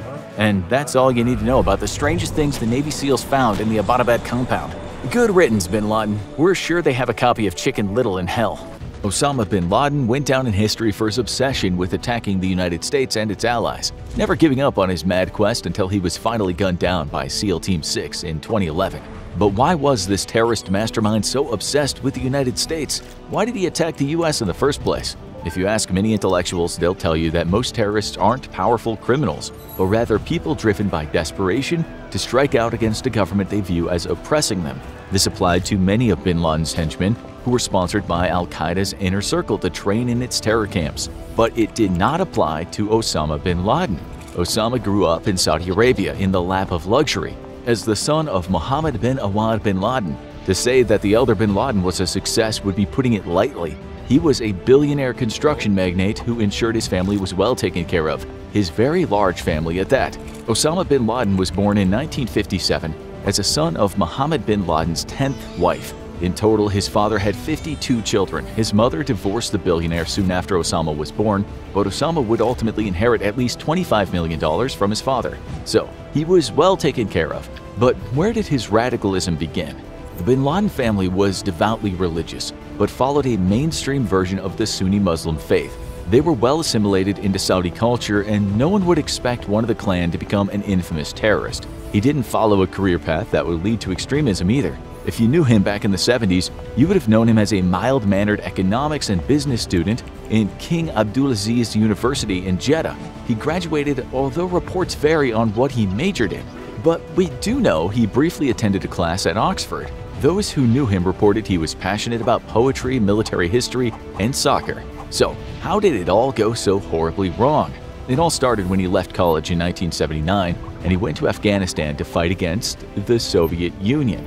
The invasion of Afghanistan had galvanized him to become a political radical, but he had no reason to hate the United States at that point. In fact, the US and the Soviet Union were bitter enemies. The groups he worked with, like the Mujahideen, had even received financial support from the United States as they battled to hold the Soviets at bay. The Saudis provided support against the Soviets as well, and it seemed like bin Laden's interests were well in line with those of the larger Western countries. But then, something changed. By the time Osama bin Laden became a public name in the West due to a series of escalating terror attacks against US interests, his motivations had dramatically changed, and so had his status in the world. His turn to anti-West radicalism had led to his Saudi citizenship being revoked. After all, the Saudis greatly valued their alliance with the United States, particularly due to their rivalry with Iran, and they didn't want to be associated with a wild card. Bin Laden found himself a stateless terrorist, finding refuge in countries like Sudan, Pakistan, and Afghanistan, and he would only surface occasionally to make threatening videotapes. And on these videotapes, his motivation started to become clearer. What turned the son of a Saudi billionaire construction magnate into a terrorist radical? Bin Laden gave many explanations, and not all of them really matched up. Not long after the 9/11 attacks, bin Laden released his first new videotape taking credit for the attacks, and he singled out one main reason for the attack. This was the Israeli-Palestinian conflict, which had been raging for over 50 years at that point.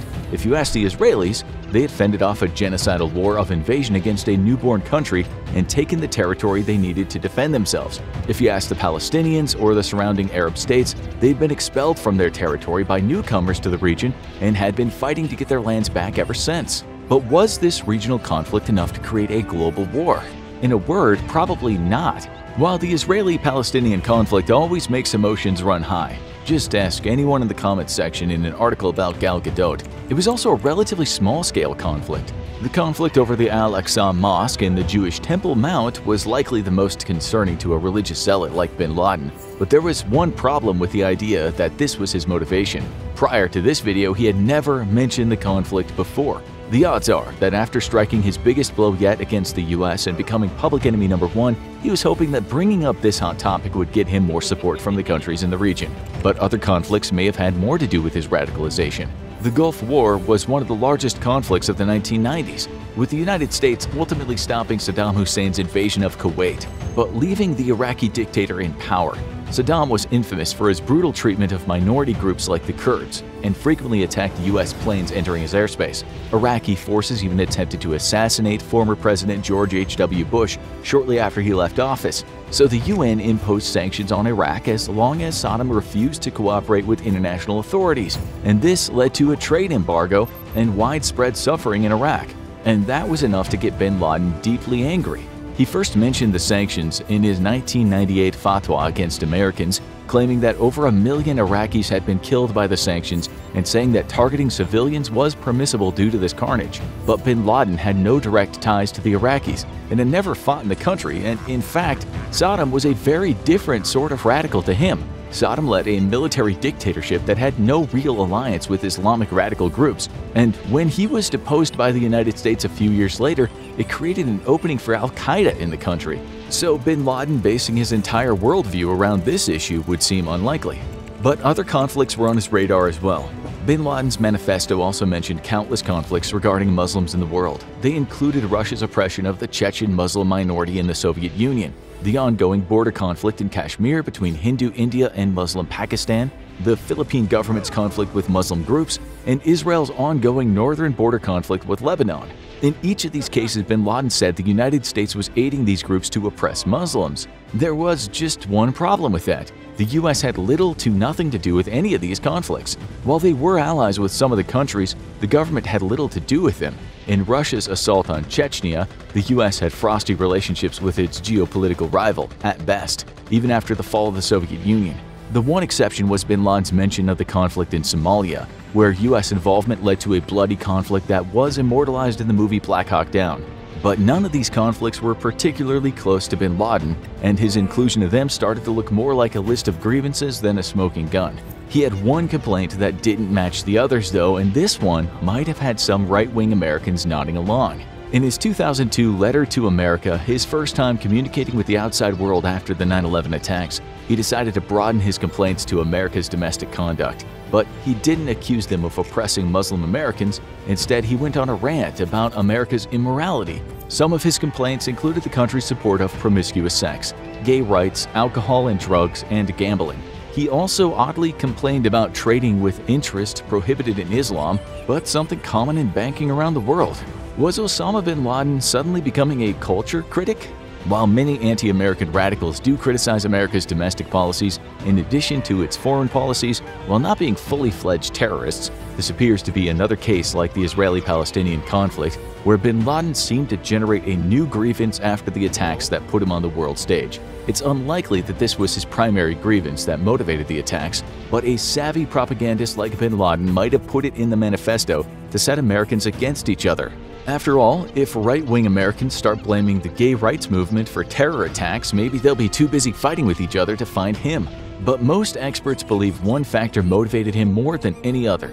The year was 1991 and Saddam Hussein had invaded the oil-rich Persian Gulf state of Kuwait. Even though we've already discovered that Saddam Hussein didn't fully support bin Laden's cause, the roots of his rage might be tied to the war anyway.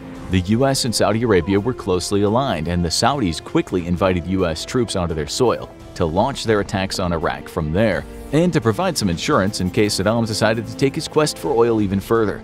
And when the war ended, the US stuck around. From 1992 to 2003, the US had around 5,000 troops stationed in Saudi Arabia, mostly to conduct air operations over Iraq. While Saddam had been pushed back, there had never been any formal peace agreement, and he continued to behave aggressively toward his neighbors. This was something the Saudis agreed to and in fact invited. Their security was endangered by Saddam as well, and business relations with the US were important to both countries. The US presence was vital to protecting the shipping lanes of the Persian Gulf. So, why did this fill bin Laden with rage? Simple. The US agreed, the Saudis agreed, but no one asked him. While most people involved felt that the security benefits were worth it, Osama bin Laden viewed even the voluntary presence of US troops on Saudi soil as an invasion of holy Muslim land. While the troops were nowhere near the sacred cities of Mecca and Medina, they were too close for this radical. And there is ample evidence that this might have been the trigger that turned him into an anti-American militant. For one thing, it was the only motivation mentioned in the very first fatwa he issued in 1996, demanding the US evacuate Saudi Arabia. 2 years later, he referred to it as an invasion, in which the United States had been plundering the country and humiliating the people. He believed it was a staging ground for an assault on the entire Muslim world, and repeatedly accused the Americans of being too close to Mecca. The US presence in Saudi Arabia would eventually end when the Second War with Iraq began due to the Saudis opposing that conflict, but this was the only motivation that bin Laden kept coming back to. Which means, ironically, Osama bin Laden's reason for wanting to declare war on America might have been that his home country invited them in to protect them from a hostile neighbor. Of course, if you ask 10 people why Osama bin Laden hated America, you'll probably get 10 answers, and most of them will reflect on the person's opinions more than the truth.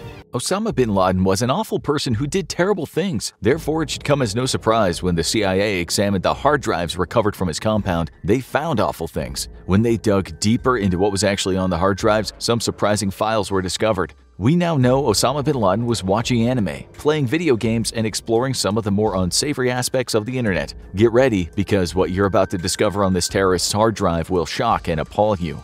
On May 2, 2011, a group of Navy SEALs infiltrated Osama bin Laden's compound in Abbottabad, Pakistan. During this heroic mission, 5 terrorists, including bin Laden himself and one of his sons, were killed. The Special Forces unit moved through the compound with precision, ensuring that even after they killed bin Laden, they extracted his body so it could be thrown into the ocean at a later date. This was done to keep fanatics from worshipping it. During this mission, the SEAL team secured several hard drives, flash drives, and computers that contained some pretty crazy things. The CIA released a large amount of the hard drive's contents to further enhance public understanding of Al-Qaeda. However, what the average person wasn't expecting was the enormous number of meme videos, crocheting tutorials, and odd pornographic choices that were contained on Osama bin Laden's hard drives. That being said, not everything was released to the public, as there were files used to locate other terrorist leaders and videos too gruesome to circulate to the public. All in all, around 470,000 digital files amounting to 250 gigabytes of data were secured from Osama bin Laden's hard drives, and each file was more surprising than the last. Obviously, you'd expect to find terrorist-related information on a terrorist's hard drive, And although the CIA likely didn't release most of the documentation relating to al-Qaeda's plans and activities, they did release something pretty interesting. One of the documents on the hard drives was an al-Qaeda recruitment form. This might seem odd. When you think of recruitment forms, you probably have a business or not-for-profit in mind, but it would seem that al-Qaeda needed some kind of document to vet their recruits. However, unlike a traditional recruitment form, the questions found on al-Qaeda's equivalent were unique to their line of work. Questions like, "Do you wish to execute a suicide operation?" were included in the application, along with less blunt questions like, "What are your favorite hobbies or pastimes?" It's unclear if the answers to these questions either qualified or disqualified a candidate from becoming a terrorist, but this is just one of the many documents that give us a glimpse into al-Qaeda's vetting process and how the organization was run. Other terrorist-related information on the hard drives included videos and speeches of Osama's son, Hamza bin Laden. It was assumed that Hamza would take over the organization when his father either passed away or could no longer lead al-Qaeda, so documentary footage was archived on the hard drives for historical purposes. Al-Qaeda also used these videos and images as propaganda to show Hamza would be a strong leader. However, the videos on the hard drive seemed to contradict the message. There was an hour-long wedding video on one of the hard drives, which droned on and seemed to have no real significance. Hamza is seen sporting a thin mustache and looking relatively unhappy throughout the whole thing. Images from the wedding were also used in some of the terrorist group's propaganda, but the footage was cut to portray Hamza in a positive light. Some of the images and videos on the hard drives were likely used to identify and locate Hamza. In 2019, Hamza was killed in a U.S. counterterrorism operation somewhere in Afghanistan or Pakistan. The hard drives also consisted of plans and preparations for the 10th anniversary of September 11th and ways to use the Arab Spring uprisings to al-Qaeda's advantage. The information on Osama bin Laden's hard drives was not meant to be seen by anyone outside of al-Qaeda, as they included details that would allow the U.S. to interrupt their plans. However, it's the things other than terrorist plots and speeches found on the hard drives that were the most shocking. It probably comes as no surprise that Osama bin Laden was a narcissist. His hard drive tells this story almost perfectly. This awful human loved documentaries about himself. In fact, his hard drives were loaded with shows such as CNN's In the Footsteps of Bin Laden and World's Most Wanted. It's plausible that these shows were downloaded just to keep tabs on what the US media knew about him, but there was also no reason to save the files after they were watched if that was the only thing they were being used for. It's not hard to imagine Osama bin Laden watching documentaries about himself and finding pleasure in them. This is a disgusting thought, but bin Laden was a disgusting man. He also had recordings of the 2008 documentary Where in the World is Osama bin Laden, created by Morgan Spurlock, the man who made Super Size Me. Perhaps the craziest documentary that Osama bin Laden had on his hard drive was Loose Change, which theorized that the attack on the World Trade Center and the Pentagon was a false flag operation. The documentary has been debunked countless times and has no real evidence or validity to it. It's just odd that Osama bin Laden, the man who orchestrated the 9/11 attacks, would have a copy of this particular documentary on his hard drive. Maybe it was just a reminder of how gullible some people can be, or perhaps he kept it as a memento, just like all the other documentaries about him. We know bin Laden was crazy and super paranoid, and rightfully so, as he had the world's most powerful military looking for him constantly. However, a document on his hard drive showed just how nervous he was about being tracked down. In one folder, there were a set of messages from bin Laden to one of his wives. In it, he told the wife they'd put a tracking device in her filling when she went to a dentist in Iran. Osama described it as the size of the chip is about the length of a grain of wheat and the width of a fine piece of vermicelli. It's not entirely clear what bin Laden did about this paranoid delusion, but it's not out of the realm of possibility that he forced his wife to have the tooth removed. There's also no evidence that a tracking device was ever put into her tooth or if this was even possible at the time. As we go deeper into the hard drives of Osama bin Laden, things start to get stranger and stranger. For example, some of the porn he had on it wasn't the most conventional. Osama bin Laden was into some kinky stuff. On his hard drive were bootleg copies of obscure porn titles that came from old arcade games. For example, games like Fantasy 95 or Perestroika Girls rewarded players who progressed through the story with badly drawn pictures of naked or scantily clad anime women. These pictures were either pixelated characters or extremely low-resolution pictures of real nude women. It seems like an odd choice for porn. However, it wouldn't be uncharacteristic for Osama bin Laden to have strange tastes when it came to what interested him. That being said, some journalists believe that the pixelated porn might have been used to send coded messages to other members of al-Qaeda. Bin Laden was afraid of relaying messages via email, as they might be tracked back to him. This was also probably not the most secure way of sending messages to his terrorist organization, especially if he didn't want the US to find out what his plans were. Therefore, it's hypothesized that he might have hidden secret orders or messages within the pornographic images or games that he had on his drive. But some experts have another hypothesis as to why Bin Laden had so much pixelated porn on his hard drive. They say he might have just been into it. Osama bin Laden wasn't only into watching porn, there were also many other surprising videos, shows, and movies that were discovered on his hard drives. Think back to around 2007 and the meme videos that came out on YouTube. Perhaps the most famous of all was Charlie Bit My Finger. Charlie bit me. Ah! It was so popular that even Osama bin Laden saw it. When going through the files on his hard drives, the CIA was surprised to find that bin Laden had downloaded a lot of YouTube videos and even enjoyed watching the meme videos that were coming out of the US. There were numerous cat videos found on the hard drive, which might suggest that bin Laden was a cat person, or at least he found them amusing. One of the most surprising assortments of videos that bin Laden downloaded off the internet had nothing to do with terrorism or memes. Instead, he had a huge collection of crocheting videos. This might seem weird for a mass murderer and a leader of a terrorist organization, but when bin Laden was in hiding, there probably wasn't a whole lot to do. He might have taken up crocheting as a hobby and learned how to do various patterns using YouTube videos. For example, files like How to Crochet a Basket, Stripe Crochet Beanie Cap Hat, and Star Rainbow Crochet Applique were some of the numerous crocheting files found on bin Laden's hard drive. We aren't sure if he was the one doing all the crocheting, but someone in Al-Qaeda had a real interest in knitting. The other part about the videos on Osama bin Laden's hard drive was that there were a number of educational videos for young children. Maybe these are what bin Laden used to learn English. Files like Twinkle Twinkle Little Star, the new Fast Alphabet, ABC Phonics Chant, and 1, 2, Buckle My Shoe suggest that bin Laden struggled with his ABCs. In all fairness, the Arabic alphabet is different than the Latin alphabet, but the videos he chose to learn the ABCs from probably didn't have to be children's sing-along songs. Bin Laden also liked other documentaries besides just the ones that were about him. Yet, like everything else on his hard drive, there seemed to be some odd choices. Perhaps Osama bin Laden was looking for dirt on the Christian church, or maybe he just found scandals fascinating. But one of the many documentaries was Sex, Crimes, and the Vatican. Another file was titled How Many Angels Are There?, which could refer to a documentary about how many angels there are in heaven, or perhaps this was just a YouTube video that literally explained how many angels there were in the Quran or other holy writings. Osama bin Laden also enjoyed his cartoons. There were several episodes of Tom and Jerry along with the Pink Panther found on the hard drive, but perhaps the most intriguing video file of all is one that's titled Bubbles.wmv. Is this just a video of someone blowing bubbles? Is it about how to make bubbles? Or is it something else entirely? We may never know. There also appears to be a lot of anime fans at Osama bin Laden's compound, because the large amounts of space on the hard drives was dedicated to anime shows. It might be hard to imagine Osama bin Laden and his terrorist friends sitting around watching anime, but the sheer number of videos on the hard drive suggests this is exactly what happened.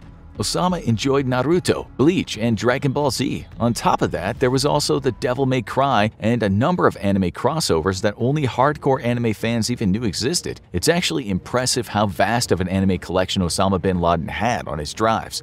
This also goes to show just how much pirating of copyrighted materials Al-Qaeda did. Copyright infringement probably isn't the most pressing concern for a terrorist organization, but it does mean someone in Al-Qaeda put a lot of time and effort into illegally procuring all of the anime videos, along with some other digital content. We'll never know if this was at the order of Osama bin Laden, or if someone else in the organization took it upon themselves to load up the hard drives with anime, but the massive amount of files suggests it was likely being watched regularly.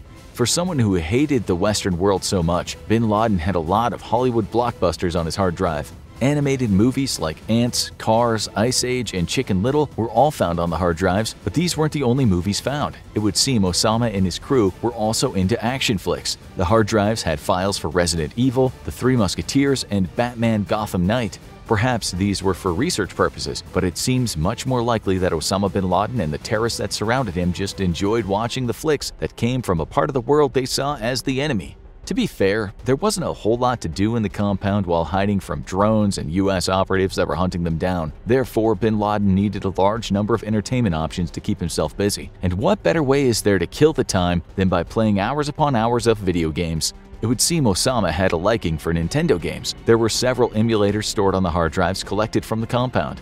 and most of the files associated with them were for classic Nintendo DS games like Mario and Luigi Partners in Time, New Super Mario Bros., Metroid Prime Hunters, and Yoshi's Island DS. However, not all of the video games were based around Nintendo's fun-loving plumber and his friends. There was also a hardcore gamer side to things as well. Grand Theft Auto Chinatown Wars was another game on Osama's drive. Like with the DS games, there was an emulator installed for bin Laden to play to his heart's content. The Grand Theft Auto franchise seems much more in line with Osama bin Laden's personality, since he could kill innocent civilians and cause mayhem. You can imagine him playing until the wee hours of the night, trying to get away from the cops and wreaking havoc across Chinatown. Luckily, he wasn't able to get rid of his wanted status in the real world, and SEAL Team 6 took him out to ensure he'd never hurt anyone ever again. Just like Grand Theft Auto, another game on Osama's hard drives makes sense when you think about it. Members of Al-Qaeda and their leader had access to Counter-Strike, a first-person shooter where players work together either as terrorists trying to plant a bomb or counter-terrorist forces trying to stop them. We'll give you one guess which team Osama and his friends like to play on. The game normally requires an internet connection to play against other people across the world. However, bin Laden and the crew at the compound may have set up their own LAN network to play against one another. Again, it's probably pretty obvious which side Al-Qaeda members wanted to be on. The LAN network would have been more secure, so they couldn't be traced, which means if you ever played Counter-Strike back in the day, you probably didn't face off against Osama or members of Al-Qaeda, although we don't know that for sure. On top of the video games already mentioned, there seems to be a decent amount of time spent playing Zuma Deluxe to pass the time. You have to remember that around 2007, these types of games were all the rage. It's interesting to note that Osama and his group at the compound seemed pretty up to date with their gaming practices. These men also spent their time killing zombies in Sniper Elite Nazi Zombie Army 2. Many of the video games that Osama and the men in Al-Qaeda were playing had a shooting component to them. Again, this is not surprising considering who was doing the gaming. Even though these were bloodthirsty terrorists, it does seem they enjoyed Nintendo just as much as any of the shooters they had at their disposal. Again, we'll never know which games Osama bin Laden himself preferred or played, but according to the files on his hard drive, he seemed to be an avid gamer.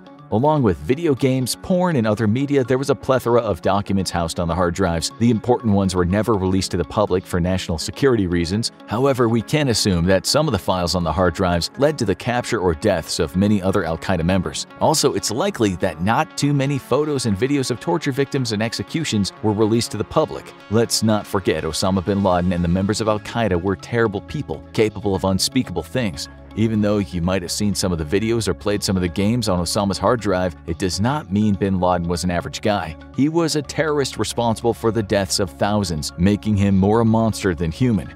There were also drafts of emails found on Osama bin Laden's hard drives that provided glimpses into what he had been up to during his years in hiding. He couldn't send emails or make phone calls from the compound because they likely would have been intercepted by US intelligence and given away his position. Therefore, bin Laden wrote emails that were uploaded to flash drives and brought by a courier to different internet cafes to be emailed out. The most surprising finding from these emails was that even while in hiding, Osama bin Laden still ran Al-Qaeda. Although he remained its figurehead while in hiding, he did need to give up some of his power to his second-in-command, Ayman al-Zawahiri. The files recovered from Osama bin Laden's hard drives indicated that he was still giving orders, being briefed on reports, and making religious rulings within the terrorist organization, all while in isolation at his compound. SEAL Team 6 recovered a lot of information during their raid on the compound while simultaneously taking Osama bin Laden out. We don't know how many people were actually living there, but it's reported that at least a few of his wives and several children were at the compound at the time of the operation. This brings us to an important point.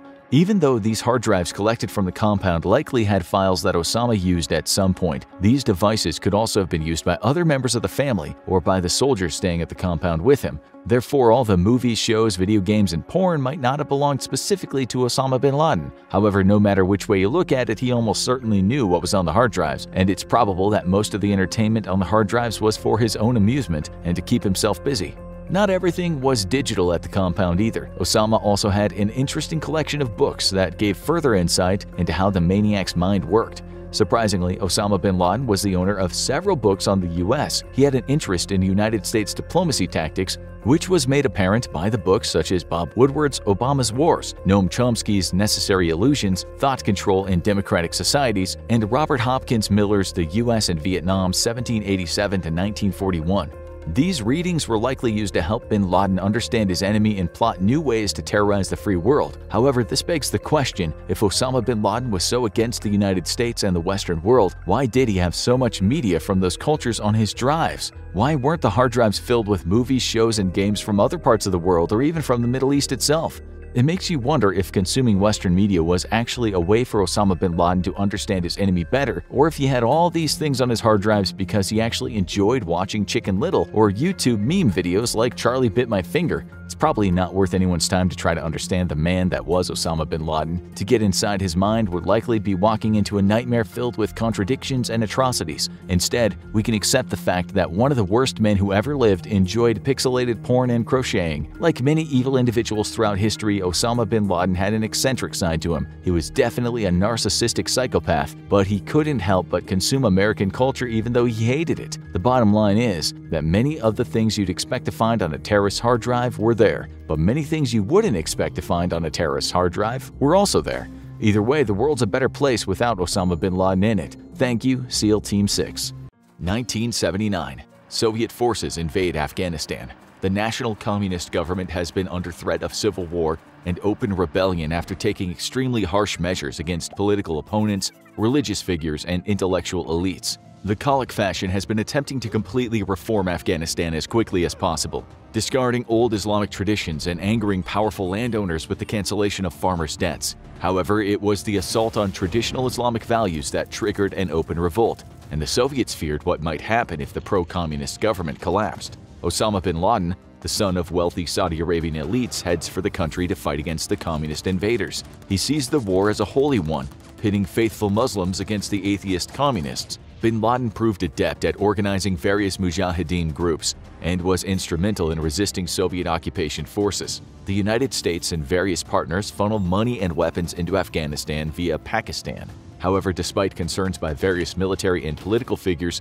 there's little to no oversight of where financial and military aid goes, with little thought given to what group might be left in power after the end of the war, and how they might view the United States and its allies if they won. While there's never been evidence of direct aid to bin Laden and his extremist fighters, accountability is so low it's impossible to rule that possibility out. And it seems the US looked favorably upon the up-and-coming international pariah, with papers allegedly writing very positive articles about him during this time. 1988. Bin Laden and other Afghan and Arab leaders come to loggerheads over the role of Arabs within the resistance movement. Abdullah Azzam, head of Maktab al-Kindamat, later known as the Afghan Service Bureau, insists that Arab volunteers be integrated into Afghan militias. Bin Laden disagrees and wishes to keep his Arab fighters separate from Afghan nationals. He also wishes to pursue a more military role. The split leads to the creation of Al-Qaeda, with the goal of, quote, lifting the word of God to make his religion victorious. Al-Qaeda remains a secret for now, and it's believed that it was officially formed after a meeting of senior leaders from the Egyptian Islamic Jihad, Abdullah Azzam himself, and bin Laden. It's agreed that the group will pair bin Laden's financial wealth with the skill and expertise of the Egyptian Islamic jihadists to continue a global jihad after the defeat of the Soviet Union in Afghanistan. 1989. The Soviets withdraw from Afghanistan, prompting bin Laden to return home to Saudi Arabia as a jihadist hero. He enjoys great influence and fame and continues working for his family's construction business while leading opposition to the Saudi monarchy. Bin Laden attempts to use his Al-Qaeda fighters to overthrow the pro-Soviet Yemeni Socialist Party in southern Yemen, but is stopped by the Saudi government. He also tries to prevent Yemen from unifying by assassinating political leaders in the YSP, but is once again stopped by Saudi leadership. This only deepens the wedge between the Saudi monarchy and bin Laden. Back in Afghanistan, bin Laden's hope for a unified Afghanistan is slowly disintegrating as internal fighting amongst various Afghan factions heats up. In March of that year, he leads 800 Arab fighters in the Battle of Jalalabad, during which the Afghan interim government sought to overthrow the Soviet-backed national government. Bin Laden's poor leadership, however, leads to the death of many of his own men and failure to secure strategic objectives. 1990. Bin Laden finds an unlikely partner in General Shahnawaz Tanai, a hardcore communist who wishes to overthrow the Afghan government led by Prime Minister Benazir Bhutto, who bin Laden disagrees with ideologically. Bin Laden agrees to fund the coup attempt by bribing many Afghan army officials, but the coup ultimately fails. Instead, he turns to the Pakistani government and requests they file a motion of no confidence against Bhutto's government, to which they disagree. Later that year, Saddam Hussein invaded Kuwait. This is a direct risk to Saudi Arabia, as the nation is ill-prepared to defend itself from Iraqi belligerents. Saddam Hussein is looking to rebuild his country economically after a disastrous war with Iran, and Saudi Arabia is the next logical stepping stone to that goal. With its abundant and developed oil fields and weak national military, the Saudi monarchy feared it was next in line. King Fahd of Saudi Arabia meets with U.S. Secretary of Defense Dick Cheney, who offers direct military assistance in exchange for more influence in the region. King Fahd agrees, prompting bin Laden to seek a meeting of his own with the monarch along with the Saudi defense minister. Bin Laden requests that the king reject American military aid, seeing it as an affront to Islamic religious and cultural values. Instead, he offers to defend Saudi Arabia with his Arab Legion. King Fahd presses bin Laden, asking him how he would defend Saudi Arabia from Iraq's chemical and biological arsenal. Bin Laden responds they would use faith to defend themselves. King Fahd instead opts to take the Americans up on their offer. Bin Laden immediately voices opposition to the pending arrival of American troops. He denounces the Saudi government and claims that the Quran prohibits non-Muslims from setting foot on the Arabian Peninsula. Islam's holiest shrines, Mecca and Medina, should be defended only by faithful Muslims, not foreign infidels. Bin Laden pressures Saudi Islamic leaders to issue a fatwa against the government's decision to allow U.S. forces to deploy on their soil, but they refuse. On the other side of the world, on the 8th of November 1990, FBI agents raid the home of El Sayed Nosser in New Jersey. He is directly linked to al-Qaeda, and the raid reveals vast amounts of evidence detailing planning and preparation for terrorist attacks against American targets. This was the first discovered terrorist plot of al-Qaeda outside of the Arab world. 1991. Bin Laden's continued denouncement of the Saudi government leads to him being placed on house arrest. While this fails to deter him, he is finally exiled from his home. At that point, bin Laden is officially under U.S. surveillance, which utilizes local operatives, telephone intercepts, and collaborators to monitor bin Laden's movements. Bin Laden moves to Afghanistan under exile. 1992. Bin Laden relocates to Sudan, where he starts up a variety of legal businesses, including a tannery, 2 farms, and a road construction company.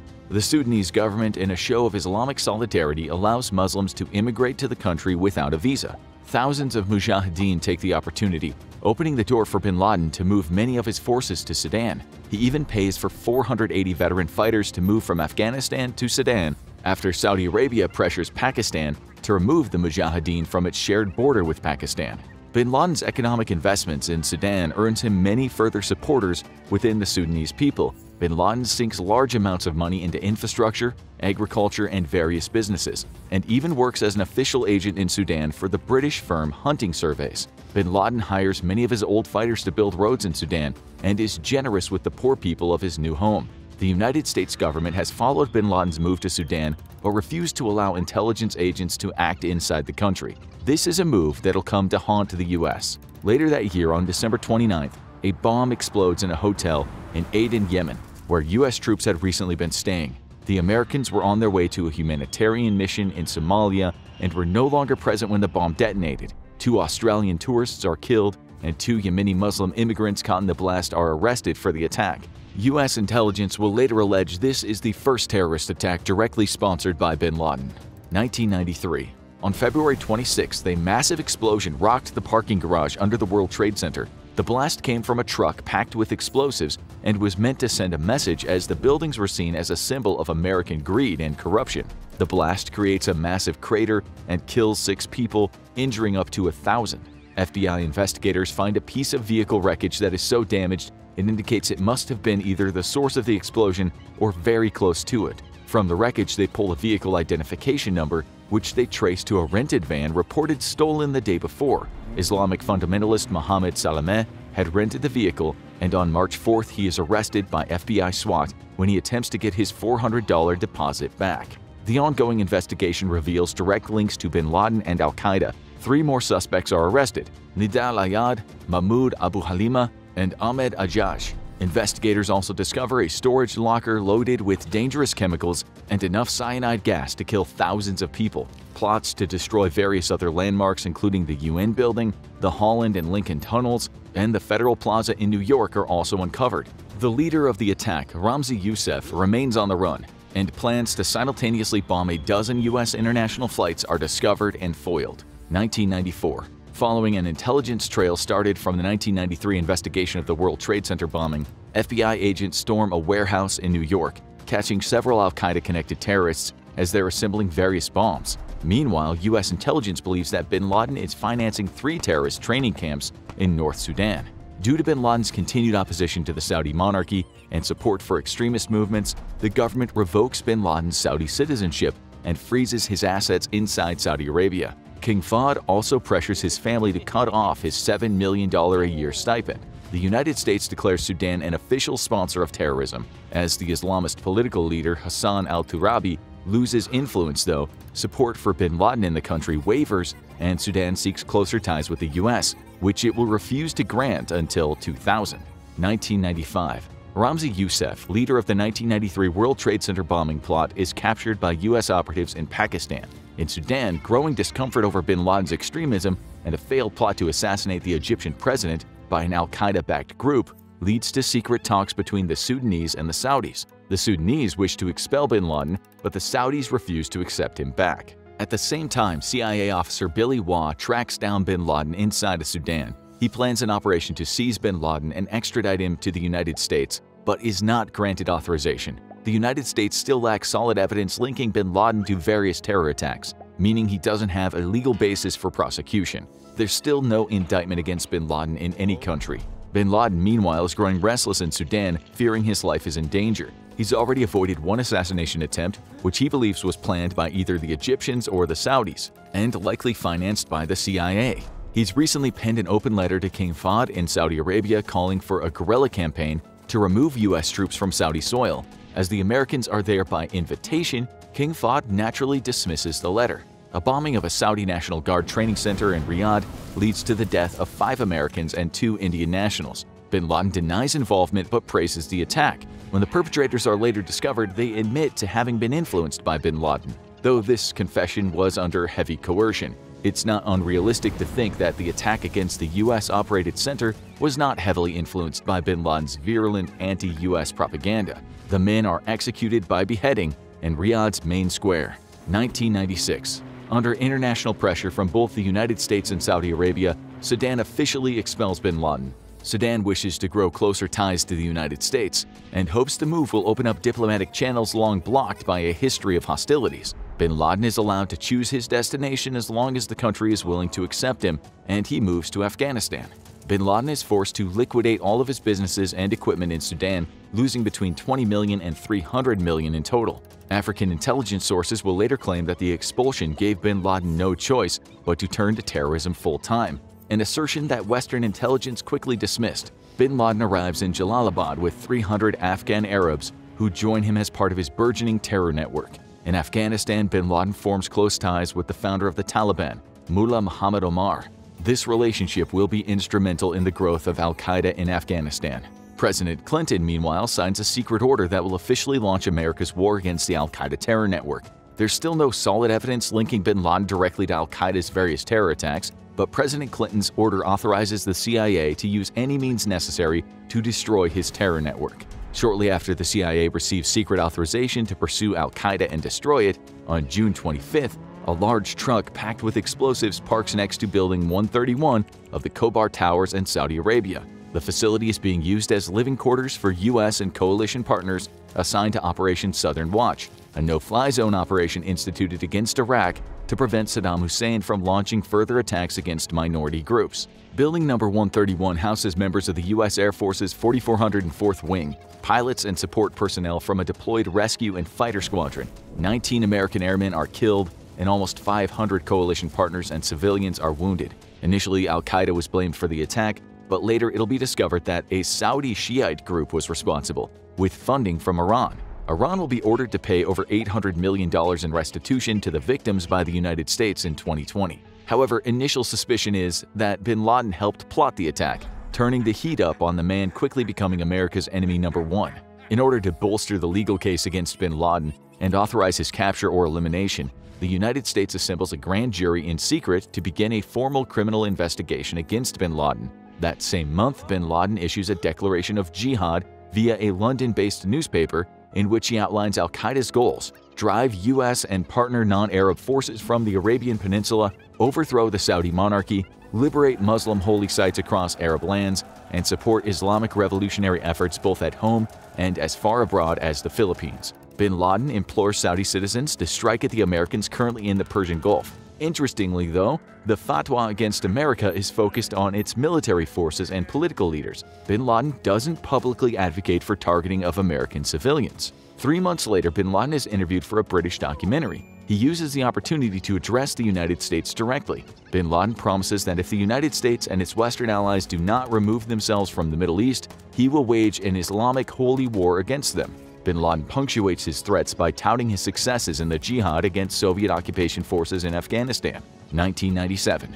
CNN airs an interview with Bin Laden where he accuses the United States of turning Saudi Arabia into an American colony. President George Bush Sr. had promised the Saudi monarchy that U.S. forces would leave Saudi Arabia once Iraq had been neutralized. However, by choosing to leave Saddam in power, the United States must act to contain his aggression against minority populations in Iraq. Saudi Arabia continues to grant the U.S. permission to remain within its kingdom, prompting Bin Laden to once again call for the removal of the monarchy, whom he's seen as abdicating their duty as Muslims and becoming American puppets. In July, rumors circulate the United States has financed a multinational mercenary force numbering as many as 1,000. The goal is either the arrest or killing of Bin Laden, and witnesses claim to have seen 11 black land cruisers and 2 helicopters crossing into the Afghan city of Khost. These allegations remain rumors and unsubstantiated. Meanwhile, Bin Laden is using his deepening relationship with the Taliban government to expand al-Qaeda's footprint into Afghanistan.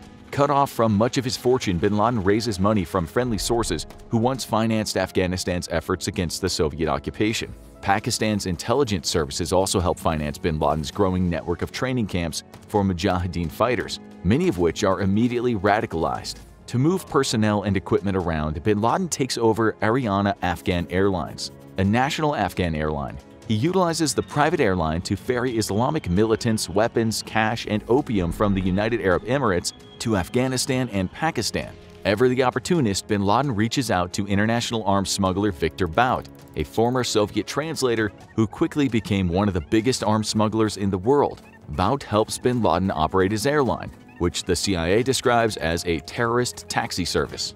1998. Libya issues the first Interpol arrest warrant for Bin Laden, along with 3 of his associates. Libya is charging Bin Laden with the death of Sylvan Becker, a German intelligence agent working in counterterrorism, along with his wife while in Libya on March 10, 1994. Soon after, the secret grand jury appointed by the United States indicts Bin Laden on charges of conspiracy to attack defense utilities in the U.S. The indictment also names Bin Laden as the head of al-Qaeda and alleges that he is a major financial backer for Islamic extremists worldwide.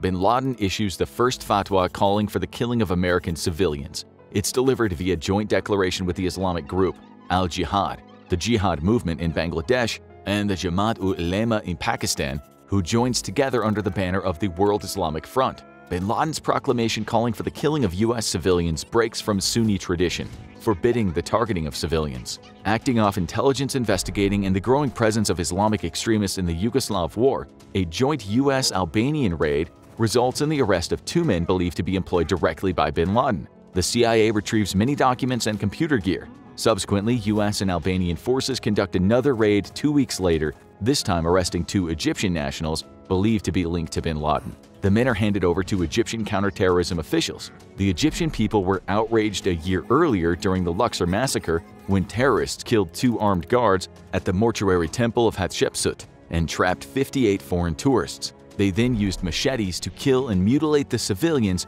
before finally being caught. It's believed Bin Laden helped influence or finance the attack. An Egyptian jihad group sends the United States a warning, claiming they'll soon deliver a message which, quote, "We hope they read with care because we will write it, with God's help, in a language they will understand." President Bill Clinton's closest advisors convened to meet with the president. They warned President Clinton that Bin Laden is actively seeking to gain access to weapons of mass destruction and chemical weapons, with American military and civilian targets as the final goal. There is significant concern over the weak state of Russian and Pakistani nuclear security. Years later, after the invasion of Afghanistan by the United States, it'll be discovered that the Pakistani Nuclear Security Service has been deeply penetrated by terrorist sympathizers. Explosions rock the American embassies in Kenya and Tanzania. The attack in Kenya kills 213, 12 of which are Americans, while injuring over 4,500. The bomb in Tanzania kills 11 and injures 85, but no Americans die. 2 weeks later, the United States launches a massive cruise missile attack against al-Qaeda-linked terrorist training camps in Afghanistan as retaliation. The attack misses bin Laden by a few hours. America also targets a pharmaceutical plant in Khartoum, Sudan, and the U.S. believes that the plant's being used to produce chemical weapons for bin Laden, but the claim remains unsubstantiated. Later, the U.S. admitted that it had no hard evidence bin Laden was linked to the plant, though later financial documents would show bin Laden was engaged in business with the Military Industrial Corporation, a company run by the Sudanese government. An Arabic newspaper claims that bin Laden has successfully acquired nuclear weapons from former Soviet Central Asian republics. However, the claims are completely unsubstantiated, and Western intelligence is very skeptical. In November, bin Laden is indicted by a federal grand jury in the United States District Court for the Southern District of New York on charges of murder of U.S. nationals outside of the United States, conspiracy to murder U.S. nationals outside of the United States, and attacks on a federal facility resulting in death. The United States presents the Taliban government with evidence ranging from testimony from former al-Qaeda members and satellite phone records showing bin Laden was in contact with the perpetrators of the bombings. However, the Taliban decides not to extradite bin Laden, citing that the U.S. does not have enough evidence and further that a non-Muslim court cannot try Muslims. 1999. The U.S. Attorney's Office files the most complete indictment to date against bin Laden and 11 others. The indictment specifically names al-Qaeda as a tool of bin Laden's terror network, and it charges it with conspiracy to murder American citizens. The CIA, along with Pakistani military intelligence, assemble a team of 60 Pakistani commandos with the goal of infiltrating Afghanistan and capturing or killing bin Laden. However, the plan is aborted due to a coup d'etat launched by the Pakistani military, which succeeds in ousting the president and installing a military government. Meanwhile, the CIA finances various groups inside of Afghanistan, charging them with killing or capturing bin Laden. However, so far they have had no success, but the pressure has limited bin Laden's ability to freely travel within or outside of Afghanistan. 2000. A group of foreign fighters hired by the CIA launches an RPG at a vehicle convoy housing bin Laden. The RPG misses the vehicle bin Laden is riding in, and he makes his escape. There is serious concern amongst U.S. intelligence that bin Laden is planning a major operation against the U.S., but leads are proving difficult to find or follow. Unbeknownst to U.S. intelligence, al-Qaeda operatives have already infiltrated the United States and begun preparing for the attack on the World Trade Center, scheduled for September 11, 2001. The attack aims to exploit huge vulnerabilities in U.S. airline security and will be launched in unison in order to gain the element of surprise. September 11, 2001, 5:45 a.m. Hijackers Mohammed Atta and Abdul Aziz Al-Omari pass through the security checkpoint at Portland International Jetport in Maine. The two board a commuter flight to Boston Logan International Airport, from which they will board American Airlines Flight 11. 3 other conspirators will join them in Boston before boarding their flight. Of the group, 3 of the men are flagged by the FAA's computer passenger screening system, alerting airport screeners to conduct more thorough checks. However, FAA procedures call for the men's luggage to be screened for explosives, of which none are discovered. 7:30 a.m. approximately. 5 hijackers who will board American Airlines Flight 77 pass through the West Security Checkpoint at Washington Dulles International Airport. 3 of the men, Nawaf al-Hashmi, Khalid al-Midar, and Majed Moked, all set off metal detectors, but security officers are unable to find the hidden knives the men are carrying. At the time, knives with blades shorter than 4 inches are permissible on board American flights. All 5 of the hijackers of Flight 77 are also flagged by the FAA system for additional screening. But again, security personnel are only tasked with screening for explosives. The men's luggage is held until they're aboard the aircraft, and no further screening is conducted. 7:59 a.m. American Airlines Flight 11 takes off from Boston Logan International Airport, loaded with 76 passengers, 5 hijackers, and 11 crew members. All 4 planes hijacked are loaded with fuel for a cross-continental trip to California. 8:14 a.m. Flight 175 departs Boston, headed for Los Angeles. The flight includes 9 crew, 51 passengers, and 5 hijackers. The plane is loaded with 76,000 pounds of fuel and departs 14 minutes late. Simultaneously aboard Flight 11, the hijackers enact their plot, taking control of the aircraft and turning it northwest, then changing course south directly toward New York City. The men use pepper spray and knives to subdue the crew and passengers. 8:19 a.m. Aboard Flight 11, the first casualty of the 9/11 attacks is a man by the name of Daniel M. Lewin. He had served 4 years with the Israeli army, and it's believed he attempted to stop the hijacking. One of the hijackers, however, is seated directly behind him and fatally stabs him. Flight attendant Betty Ann Ong aboard Flight 11 contacts American Airlines via an in-flight phone and alerts them to the hijacking. She informs ground personnel she can't contact the cockpit. Later, it'll be presumed that both pilots were killed. Ong remains on the phone with ground personnel for 25 minutes. 8:20 a.m. American Airlines Flight 77, flying from Dulles International Airport to Los Angeles, takes off. It's carrying 6 crew members, 53 passengers, and 5 hijackers. 8:21 a.m. Flight 11's hijackers turn off the plane's transponders. American Airlines is already contacting its operations center in Texas and making contact with federal officials. 8:24 a.m. Aboard Flight 11, hijacker Mohammed Atta accidentally presses the wrong button and instead of broadcasting a message to the passengers aboard the plane, broadcasts directly to air traffic control and nearby aircraft. The message further alerts personnel on the ground to the ongoing attack. Pilot of Flight 175, Victor J. Saracini, picks up the transmission and informs the FAA, unaware that soon his plane too will be hijacked. 8:30 a.m.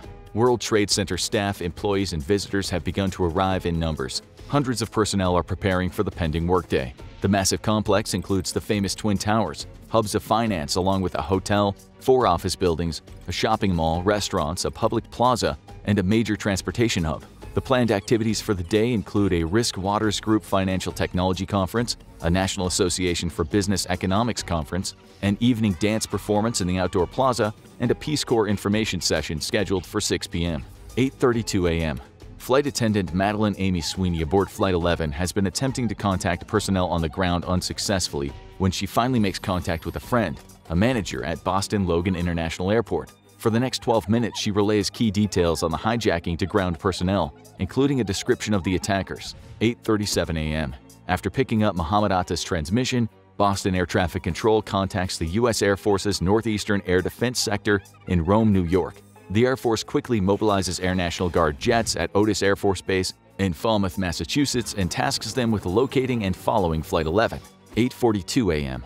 Flight 93 experiences a major delay and takes off much later than anticipated by the hijackers. The flight is headed for San Francisco and was supposed to take off at the same time as the other planes in order to prevent anyone from getting wind of the plot. The delay will directly lead to the failure of Flight 93's hijackers. As it climbs to the sky, Flight 93 is carrying 7 crew, 33 passengers, and 4 hijackers. Simultaneously, Flight 175 is hijacked above Northwest New Jersey, 60 miles northwest of New York City. The plane turns southwest briefly before turning back northeast. Flight 11 is already descending into New York. 8:46 a.m. Flight 11 is piloted straight into the North Tower of the World Trade Center. The plane hits the tower across floors 93 and 99, instantly killing all aboard the aircraft, along with hundreds inside the tower. The impact also severs all 3 emergency stairwells, trapping hundreds more above the impact site. Many of those people will have no choice but to jump to their deaths to avoid the flames that begin to consume the tower. An emergency response is immediately launched, though the responders believe this to be a freak accident and are unaware that it's a planned attack, and a second plane will soon be arriving. Witnessing the crash from 14 blocks north of the World Trade Center, Battalion Chief Joseph Pfeiffer directs the New York City Fire Department to issue a second alarm. Minutes later, while en route to the scene, he orders a third alarm, mobilizing 23 engine and ladder companies, 12 chiefs, and 10 specialized units to all respond. The Port Authority Police Department mobilizes and calls on units from other posts to respond to the World Trade Center to begin evacuation and rescue efforts. 8:50 a.m. U.S. President George W. Bush is visiting an elementary school in Sarasota, Florida, when he's alerted that a plane has hit the North Tower. He's assured it was an accident. 8:51 a.m. Flight 77 is hijacked above southern Ohio, turning southeast. The transponder is turned off. 8:55 a.m. South Tower is declared secure, and a public announcement by a Port Authority fire safety employee reassures people the building is safe and that anyone in the middle of evacuating should return to their offices. The tragic announcement ensures that many more victims will become trapped later.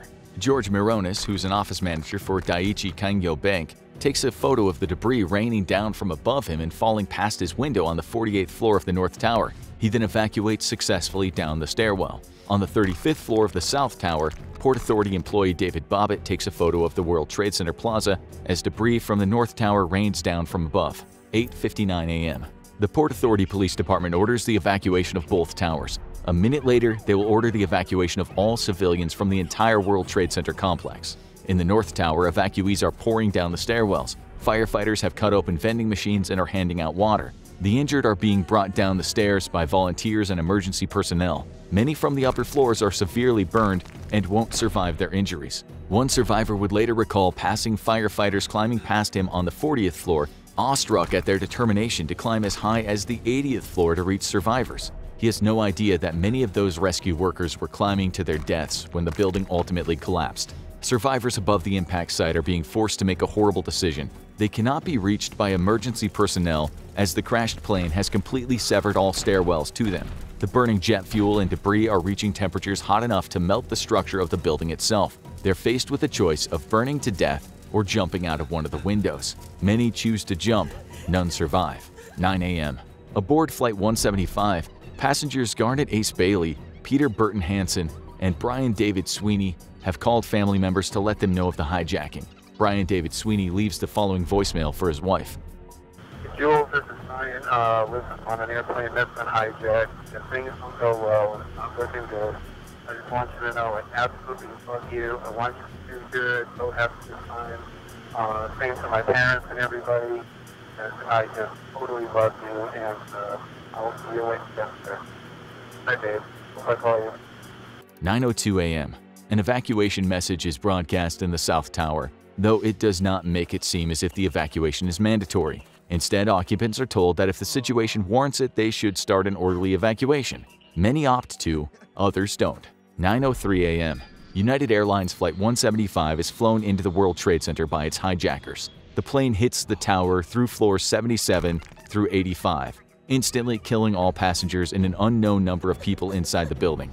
Thanks to various evacuation prompts, though, the casualties are less than those on the North Tower. The impact severs all elevator cables and 2 out of 3 stairwells. Once more, many are trapped above the impact site, prompting more workers to jump to their deaths. It's estimated that as many as 200 people choose to jump rather than face the raging fires. An ABC Live News chopper captures the moment of impact from Flight 175 as it strikes the South Tower. The live footage shocks Americans and a live audience around the world, who up until this point believed the North Tower crash was a freak accident. 9:05 a.m. President Bush is preparing to read a book to the assembled elementary students when an aide informs him, quote, "A second plane hit the second tower. America is under attack." Later, the president would state that he chose to continue reading the book to the students in order to not alarm them. After excusing himself from the reading lesson, the president is moved to a nearby classroom, which is converted into a temporary communication center. 9:08 a.m. The FAA bans all takeoff nationwide for any flight going to or through New York airspace. 9:09 a.m. U.S. Air Force F-15s initially dispatched to locate Flight 11 are finally informed the plane has crashed into the World Trade Center. The planes are released from their holding pattern over Long Island. 9:13 a.m. The F-15s leave Long Island airspace and are headed for Manhattan, with orders to engage and destroy any aircraft that might pose a threat to civilians below. Civilian traffic is warned not to deviate from assigned flight paths. 9:17 a.m. CBS News correspondent Jim Stewart is the first to name Osama bin Laden as a suspect in the attacks. 9:19 a.m. United 93 is currently over central Pennsylvania. United Airlines flight dispatcher Ed Ballinger begins sending warning text messages to all United flights, cautioning them about cockpit intrusions and that 2 aircraft have already been hijacked and have collided with the World Trade Center. However, as he is sending the message to 16 different flights, the message does not reach United 93 for another 4 minutes. 9:24 a.m. An occupant of the South Tower either jumps or falls when attempting to climb down. They hit firefighter Danny Sir, killing them both. Rescue personnel notice that fewer people are jumping from the South Tower than the North Tower, likely due to the early warning they received. 9:25 a.m. U.S. Air Force F-15s establish an air patrol pattern over Manhattan. 9:26 a.m. The FAA grounds all aircraft across the United States. At the same time, Flight 93's pilot, Jason Dahl, confirms receipt of the message warning about the hijacked aircraft. 9:28 a.m. Hijackers aboard Flight 93 storm the cockpit and overpower the pilots before killing them. The struggle is overheard by flight controllers in Cleveland as it's broadcast over the radio. 9:29 a.m. President Bush makes the first public statement on the attacks from the elementary school he is currently visiting. Ladies and gentlemen, this is a difficult moment for America. Today, we've had a national tragedy. Two airplanes have crashed into the World Trade Center in an apparent terrorist attack on our country. 9:32 a.m. Flight controllers at Dulles International Airport make radar contact with Flight 77, observing that it is tracking eastbound at a very high rate of speed. 9:33 a.m. Reagan National Airport contacts the Secret Service Operations Center at the White House and informs them Flight 77 is heading straight for them and not communicating with ground control. The Secret Service begins to evacuate the White House when they're notified the plane has changed directions and is instead approaching Reagan National Airport. 9:35 a.m. The president's motorcade heads for Sarasota-Bradenton International Airport, where Air Force One is waiting. Meanwhile, Flight 93 changes course from its filed flight path and begins to fly eastwards. At the White House, news that Flight 77 had once more changed course prompts the Secret Service to evacuate the vice president. 9:36 a.m. Cleveland advises the FAA Command Center it is still tracking Flight 93 and inquires if the military has launched interceptor aircraft. Air National Guard pilots Lieutenant General Mark Sasseville and Heather Penny have rushed to waiting F-16s and taken off in pursuit of Flight 93. Believing it too would be used to attack civilians on the ground, the F-16s are in hot pursuit, but there's not been enough time to arm them. Sasseville and Penny decide that if need be, they will physically crash their own F-16s into the passenger jet and force it down. 9:37 and 46 seconds a.m. Flight 77 crashes into the west side of the Pentagon at 530 miles per hour. The section of the Pentagon impacted has recently undergone renovation and is thus largely empty. Only 125 personnel inside the Pentagon are killed, along with all 64 aboard the aircraft. The crash is captured by a security camera on a nearby checkpoint. 9:39 a.m. Aboard Flight 93, hijacker Ziad Jarrah presses the wrong button and accidentally transmits a warning to the passengers to remain seated over the radio. 9:40 a.m. Associated Press photographer Richard Drew captures an image that will soon become a ghoulish symbol of the terror attacks on the World Trade Center. Photographing the upper floors of the North Tower, Drew captures 12 photos of a man falling to his death, referred to only as the falling man. To date, attempts to positively identify the anonymous victim have been fruitless. 9:42 a.m.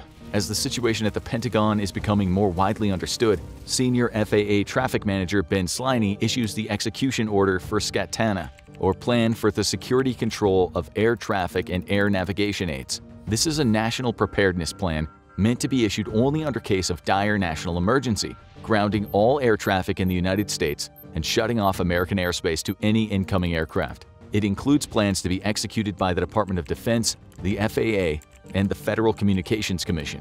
September 11th would be the only time that this plan has ever been implemented in its entirety, the other times being only partial implementations under exercise conditions. 9:43 a.m. The White House and Capitol building are fully evacuated and closed. 9:45 a.m. The United States airspace is shut down. Civilian aircraft are barred from taking off and all civilian traffic is ordered to immediately land at the nearest airport that can accommodate them. All incoming international flights are diverted to either Canada or Mexico, with exceptions for aircraft dangerously low on fuel. Canada follows suit and accepts incoming international flights redirected from the US, but shuts down its airspace as well in order to help protect Northern American cities and potential targets. The US and Canadian Air Forces immediately begin to launch combat air patrols in accordance with joint preparedness plans. 9:51 a.m.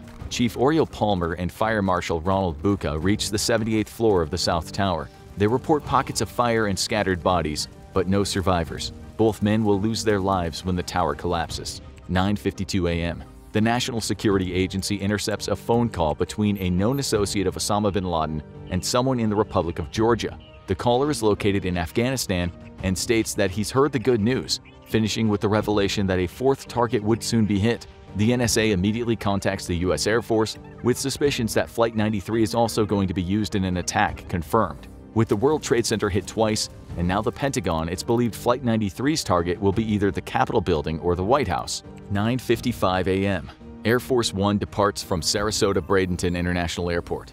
The plane circles for 40 minutes as an ultimate destination is discussed. If an attempt on the president's life is forthcoming, he is safest aboard the aircraft, which is directly linked to all parts of the government and the Department of Defense. 9:57 a.m. Passengers aboard Flight 93 have been corralled to the rear of the plane by hijackers. Prior to this, they've been in contact with friends and family on the ground, Learning of the attacks on the World Trade Center and the Pentagon, the passengers and crew take a vote and decide that in order to spare more civilian deaths and foil the terrorist plans, they will fight the hijackers. A struggle ensues, recorded on the cockpit voice recorder and later recovered from the plane's black box. 9:59 a.m. The South Tower collapses 56 minutes after being impacted. The collapse is captured live and broadcast to audiences around the world, with some fearing that yet another aircraft has struck the tower. Nobody inside the tower survives the collapse, including dozens of rescue workers. There's confusion in the aftermath as massive clouds of dust sweep over lower Manhattan, with many fearing an additional attack.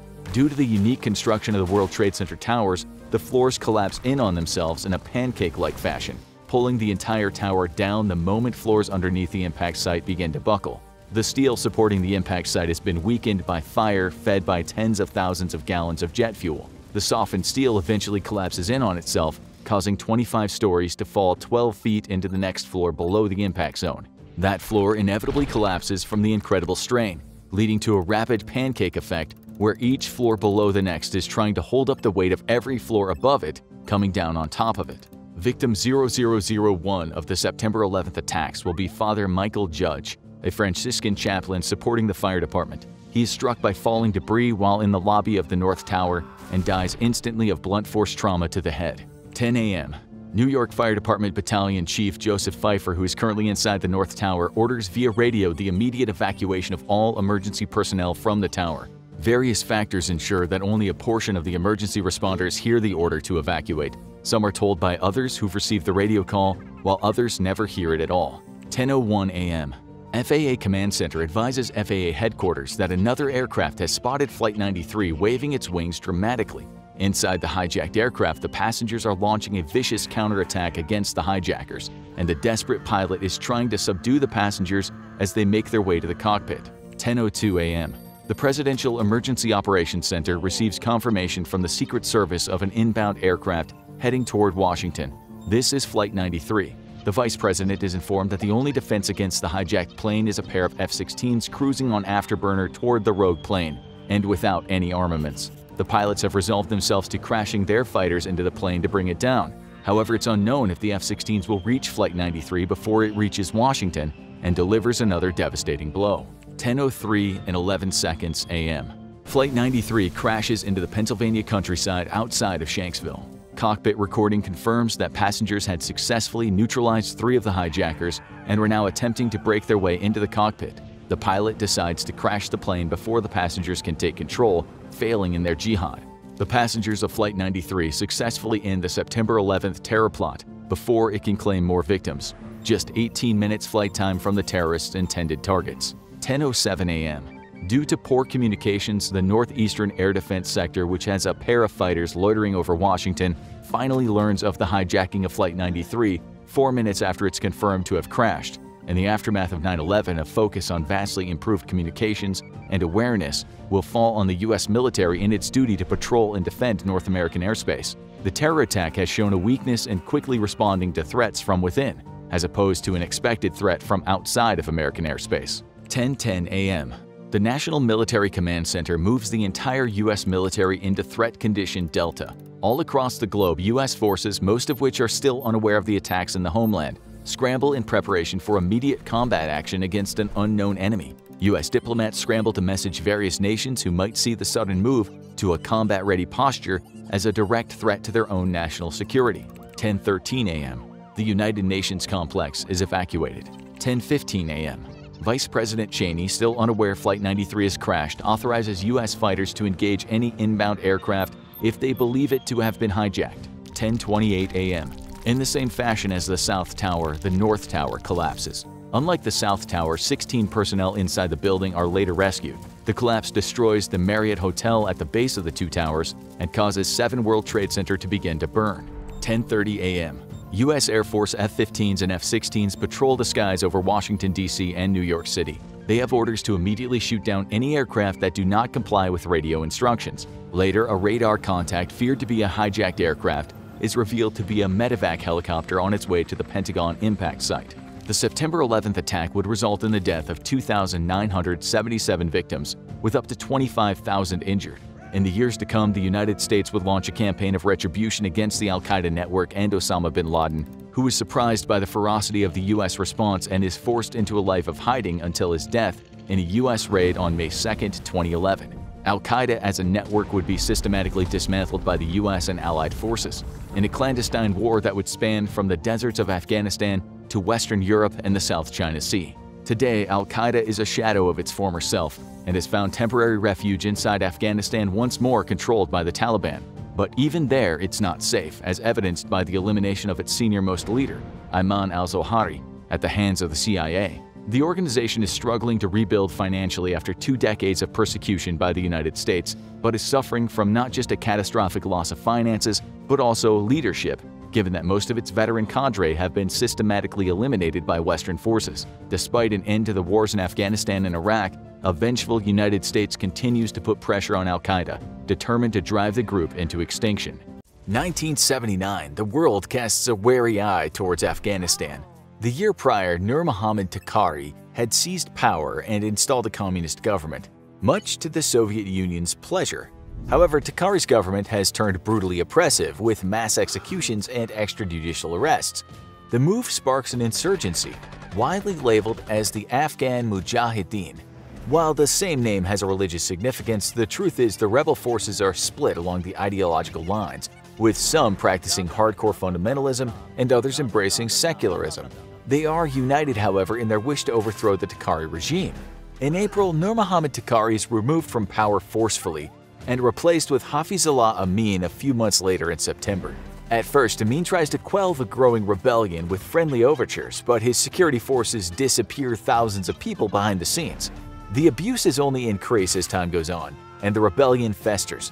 Amin is so unpopular that the Soviet Union begins to suspect he's a CIA plant, purposefully placed in power in order to collapse the Afghan communist government.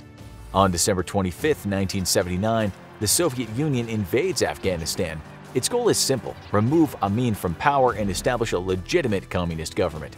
2 days later, Soviet special forces locate and assassinate Amin. The war, if it can be called that, should be over in a matter of months.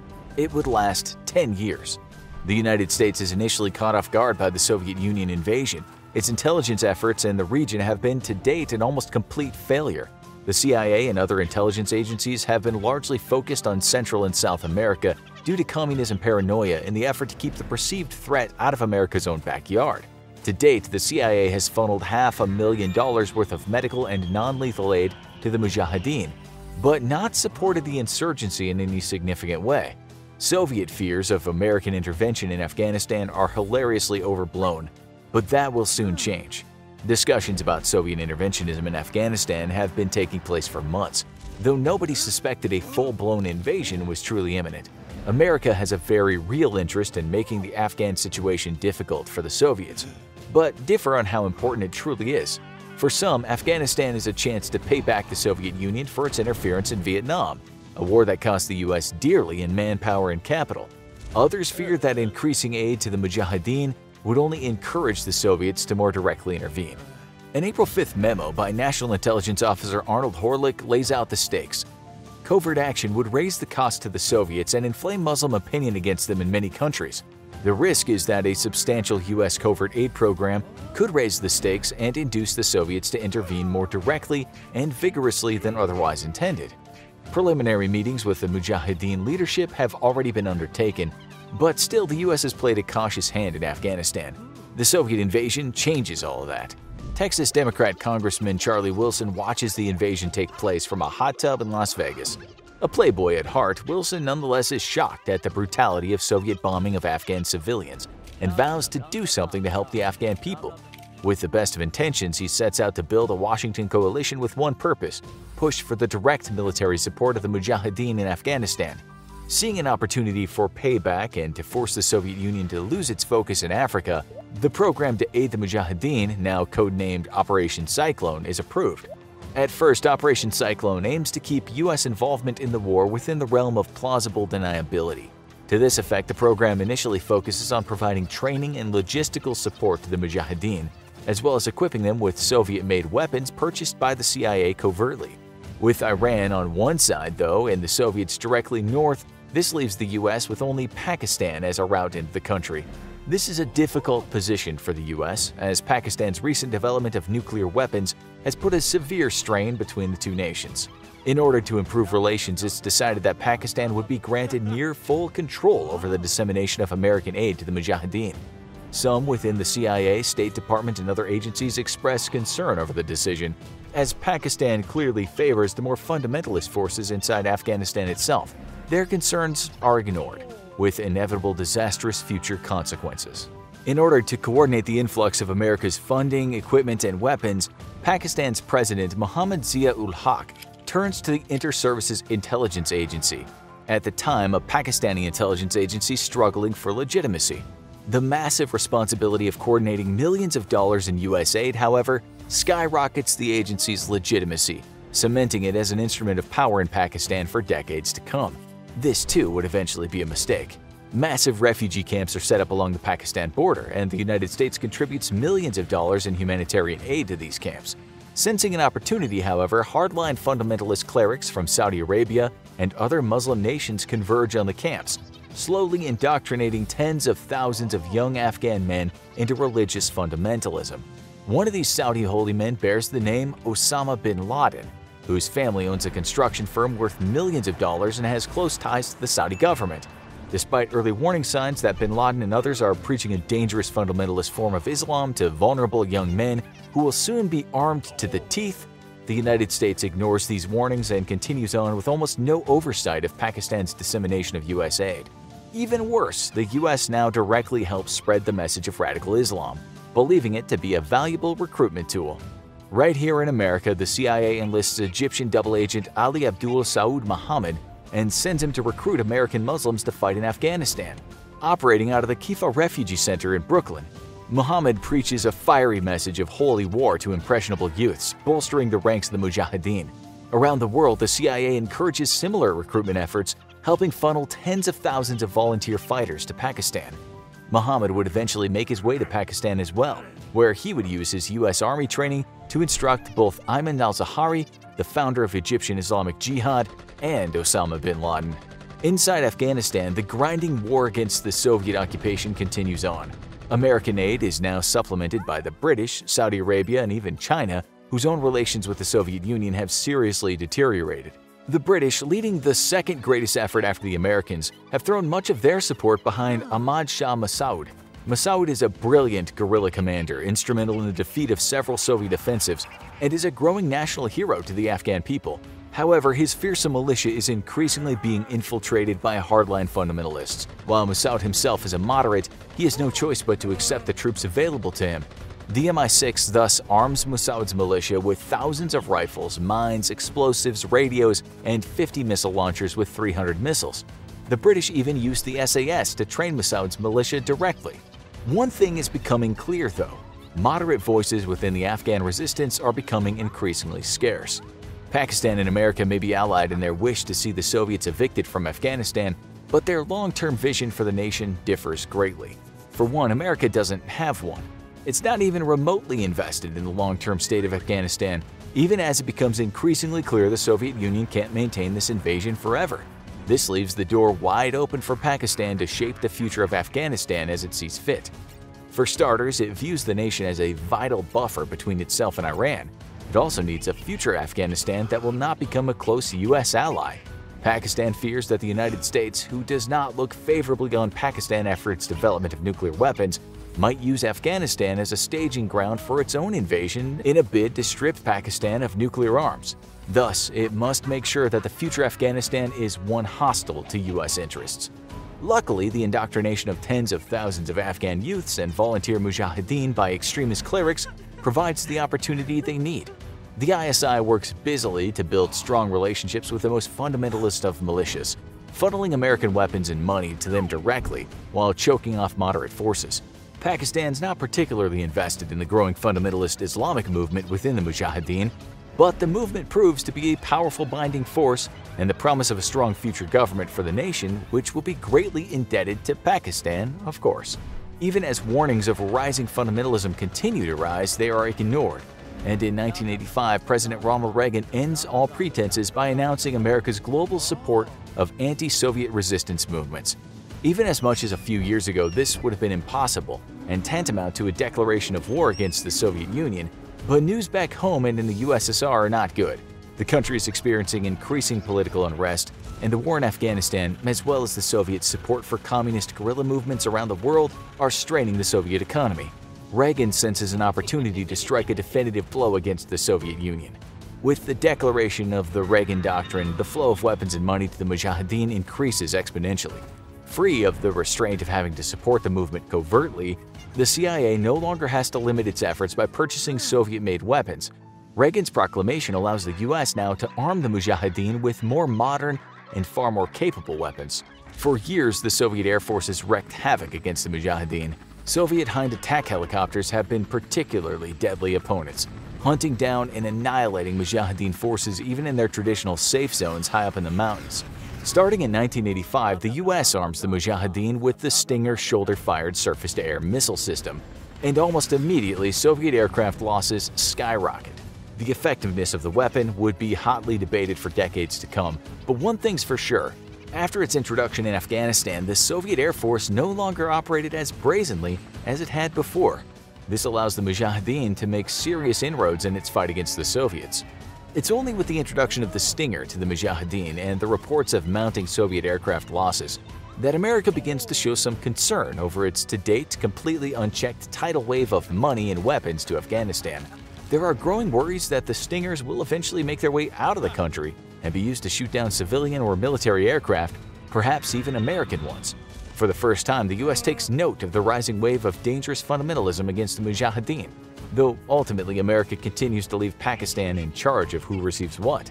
Inevitably, the Soviet Union is forced to limp out of Afghanistan in 1989, suffering over 14,000 dead and 50,000 wounded. The war is over, the Mujahideen successful. Yet, even as moderates like Ahmad Shah Massoud are being forced into the peripheries of post-Soviet Afghanistan, the only concern that the United States shows in what happens next is the retrieval of the Stinger missile units provided to the Mujahideen. In what would become the single most baffling foreign policy decision of the 20th century history, President Ronald Reagan and successor H.W. Bush show absolutely no interest in the shaping of future Afghanistan. Even as civil war breaks out between extremist fundamentalists and the vastly outnumbered moderates, the United States pays no attention. With the direct aid and support of Pakistan, extremist forces take over most of the country, leaving what has become the moderate United Islamic Front for the Salvation of Afghanistan, or Northern Alliance, in control of only 5 to 10% of the nation. With the formation of the Taliban government, Pakistan has achieved its strategic goals in the nation, all on America's dime. On September 9, 2001, moderate leader and national hero Ahmad Shah Massoud, once backed directly by MI6, is assassinated by the Taliban and Al-Qaeda, who both fear that in their coming attack against America and the U.S.'s inevitable response, Massoud would be installed as a popular leader to reunite the nation against the Taliban.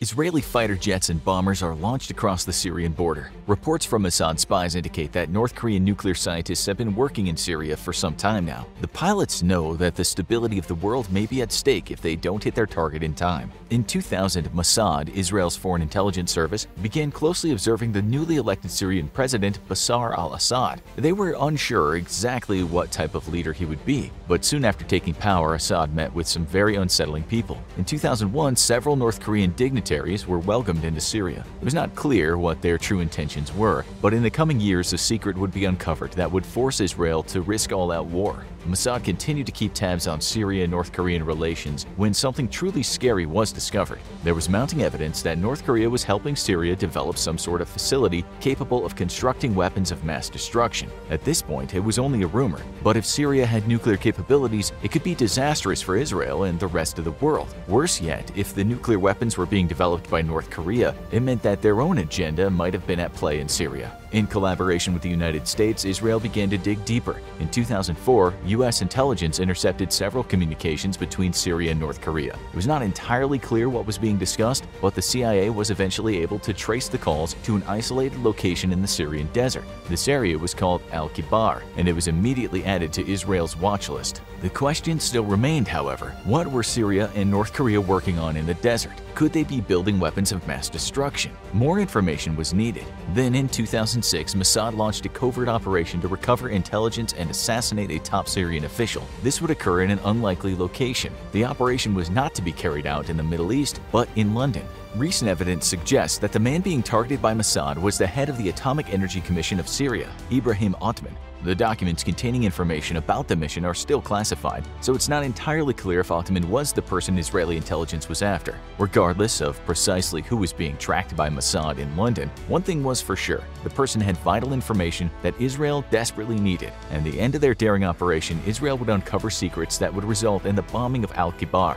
The Syrian official landed at Heathrow Airport under a false name. Israeli agents followed him as he made his way to London. After the official checked into his hotel, several undercover agents set up locations in the area to monitor his activity and take the shot if needed. Eventually, they caught a break. The official left his hotel room to head to the Syrian embassy and go shopping in the city. While he was out, the agents broke into his room. Members of the Nevoid division, who specialized in infiltration and hacking, bugged the Syrian official's computer and extracted as much information as they could from it. There were also other agents on the mission. They were part of the Kidon division, who specialized in the assassination of high-profile targets. It would seem that the plan might have been to assassinate the Syrian official, but it never came to that. Instead, the information found on the official's computer shocked Mossad. The agents were ordered to gather as much intel as they could without alerting Syria that they were onto them. They installed software that gave Mossad access to the system and allowed them to monitor the activity on the device. As the analysts at Mossad sifted through the data, they were horrified at what they found. Right there in front of them were hundreds of pictures of blueprints of the Al-Kibar facility.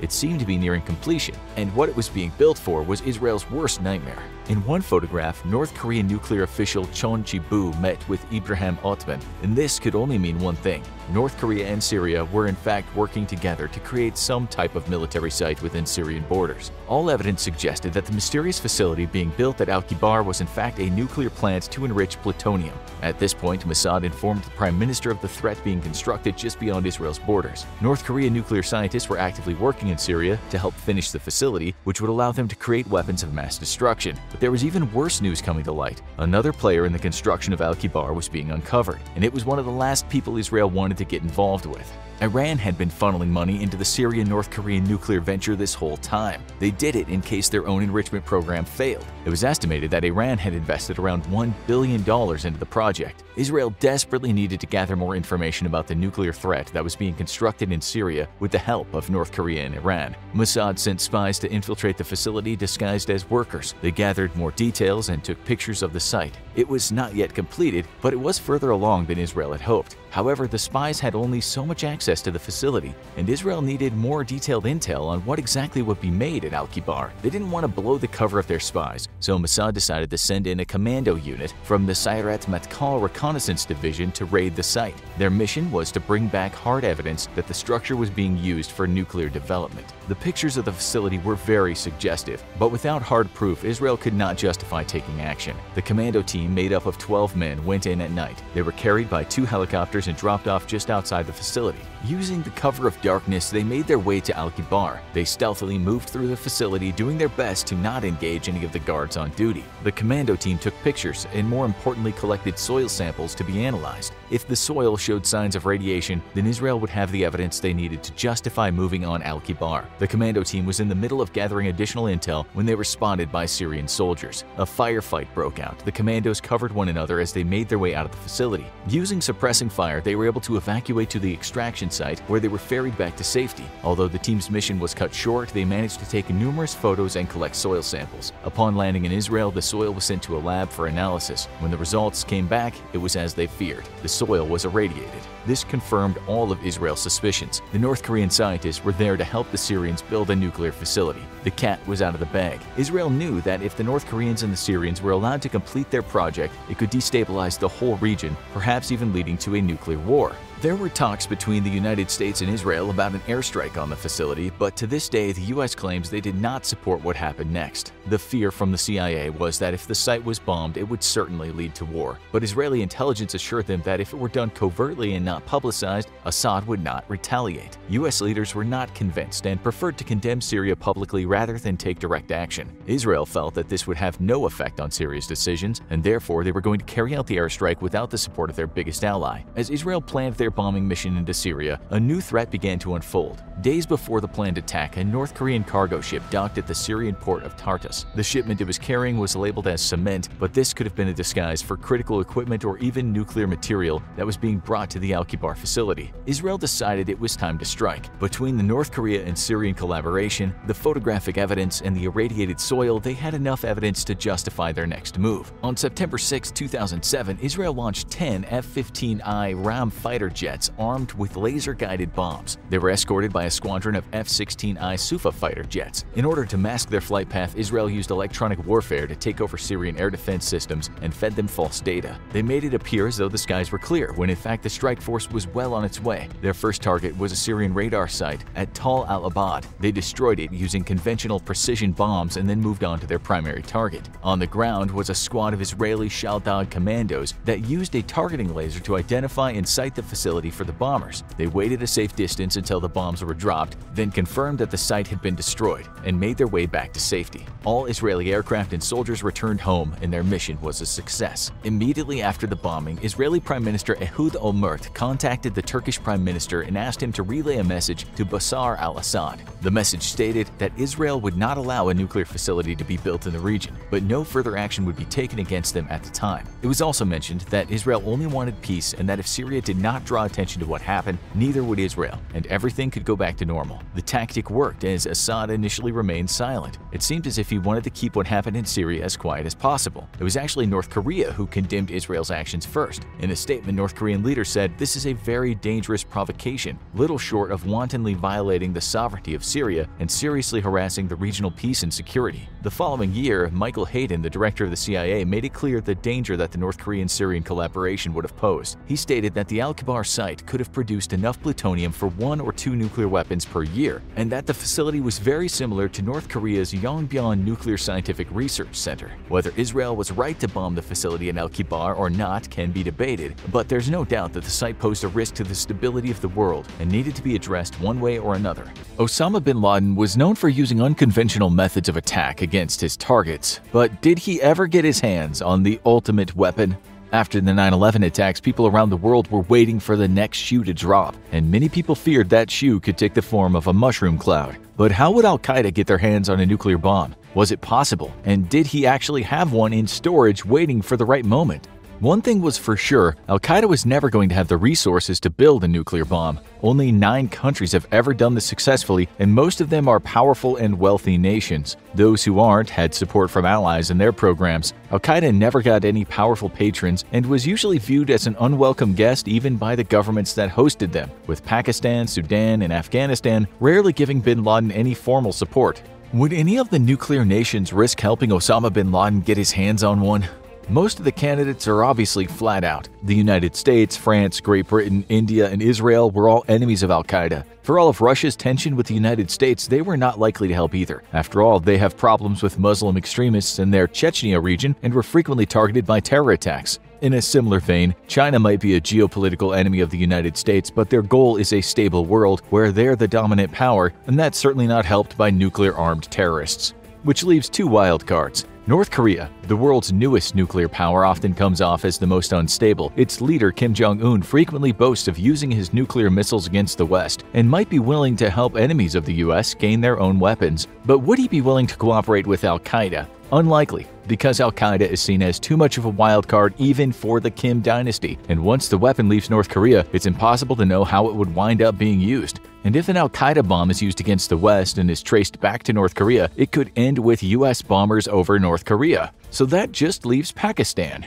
The second newest nuclear power, Pakistan had by far the closest link to Al-Qaeda, with Osama bin Laden eventually being hunted down in his Abbottabad compound in 2011. Questions remain about how much the Pakistani government knew about Al-Qaeda's activity in the country, which is probably why the US didn't loop them in while plotting the mission to take out the terror leader. But despite this, the government tries to maintain friendly relations with the US, hoping they'll rein in India in the Kashmir region. So it's highly unlikely that the Pakistani government would provide Al-Qaeda with weapons that could be used against the US. But that doesn't mean no one would. Like any government, the Pakistani government is full of differences of opinion. They might not be getting into brawls on the floor of parliament that the South Koreans do, but you definitely have a struggle between militants and moderates. Additionally, the many scientists who worked on the nuclear program have their own agendas, and it is possible that one of them might be sympathetic enough to the terror group to help Osama bin Laden craft his own bomb. But this might be unlikely for a number of reasons. For one thing, you can't just give someone a nuclear bomb, at least not easily.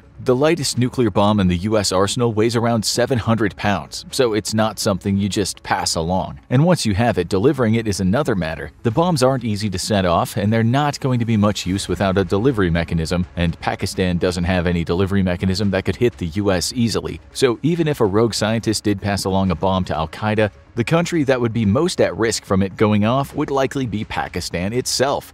But that's not the only potential source for a nuclear bomb. During the Cold War, the United States and Russia went a little, well, crazy. Today, both countries have more than 10 times the number of nuclear weapons of any other country. The United States has most of its bombs either in missile silos on the homeland or on ships deployed abroad, or deployed in NATO nations as a deterrent. The Soviets did the same thing, but there's one difference. The borders of Russia have changed a lot since the days of the Soviet Union, and the Soviets deployed their massive stockpile of weapons around their territory that included places like Belarus, Ukraine, and Kazakhstan, all of which are independent countries now. In the aftermath of the collapse of the USSR, all those countries voted to give up their nuclear weapons and have them transferred back to Russia in exchange for guarantees of safety. But did that really work out? Well, it certainly didn't for Ukraine in terms of the guarantees, but we're also not so sure it worked out entirely for the nuclear weapons. There were a lot of bombs out there, in the thousands, and the governments may not have been able to round them all up. There have been persistent reports of nuclear bombs on the black market, even possibly being up for sale on the dark web. Is there any truth to this? Would getting a nuclear bomb be as simple as Al-Qaeda making a Bitcoin purchase? It's not clear, but even if they did manage to get an old Soviet bomb, they would face some major stumbling blocks. For one thing, they'd still need to deliver and detonate it, and second, no one's even sure how many of those old Soviet nukes still work. The good news is, Osama bin Laden never likely had a path to a city-destroying nuclear bomb. The bad news is, he had another option. Currently in the news, Vladimir Putin is yelling that Ukraine is about to detonate a dirty bomb and blame it on Russia, to which Ukraine responded, "Dude, you're the guy threatening to nuke people every 30 seconds." But what exactly is a dirty bomb? Unlike nuclear bombs, which are fission devices that create a massive explosion that could devastate an entire city, dirty bombs are conventional explosives. They still pack a radioactive punch.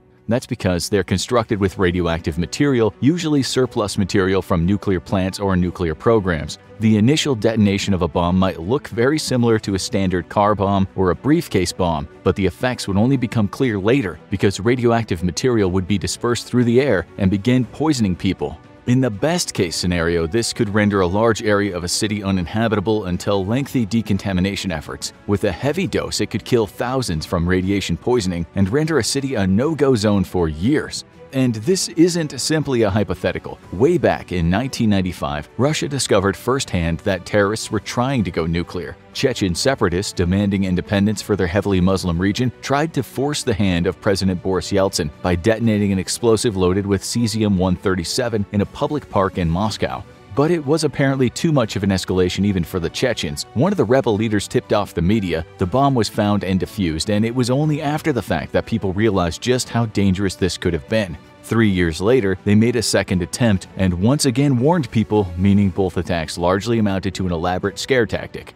But a few years later, someone tried to bring this terror to the United States. Everyone was still on edge in 2002 when authorities arrested a man named Jose Padilla. He was an American convert to Islam and an Al-Qaeda member in custody had tipped off American sources that he was trying to obtain a dirty bomb to detonate on U.S. soil. He was quickly arrested, and it became clear that he was fairly far along in the process, with one key step. He had to get the actual radioactive material. While that is kind of a big step, he was actively scouting for it and seeking the best places to detonate it. Padilla was ultimately sentenced to over 2 decades in prison, which his defenders say was extreme for a man who may have just had some crazy ideas and no way to carry them out. But it was another clear piece of evidence that the threat of a dirty bomb was absolutely on the mind of Al-Qaeda members. And this pattern continued over the next few years. In 2006, a radical named Diren Barot plotted to target American and British financial buildings with a dirty bomb, but he planned to use low-yield devices that would be unlikely to cause deaths. His main goal seemed to be to contaminate the buildings long-term, but he was never able to get a hold of a radioactive material,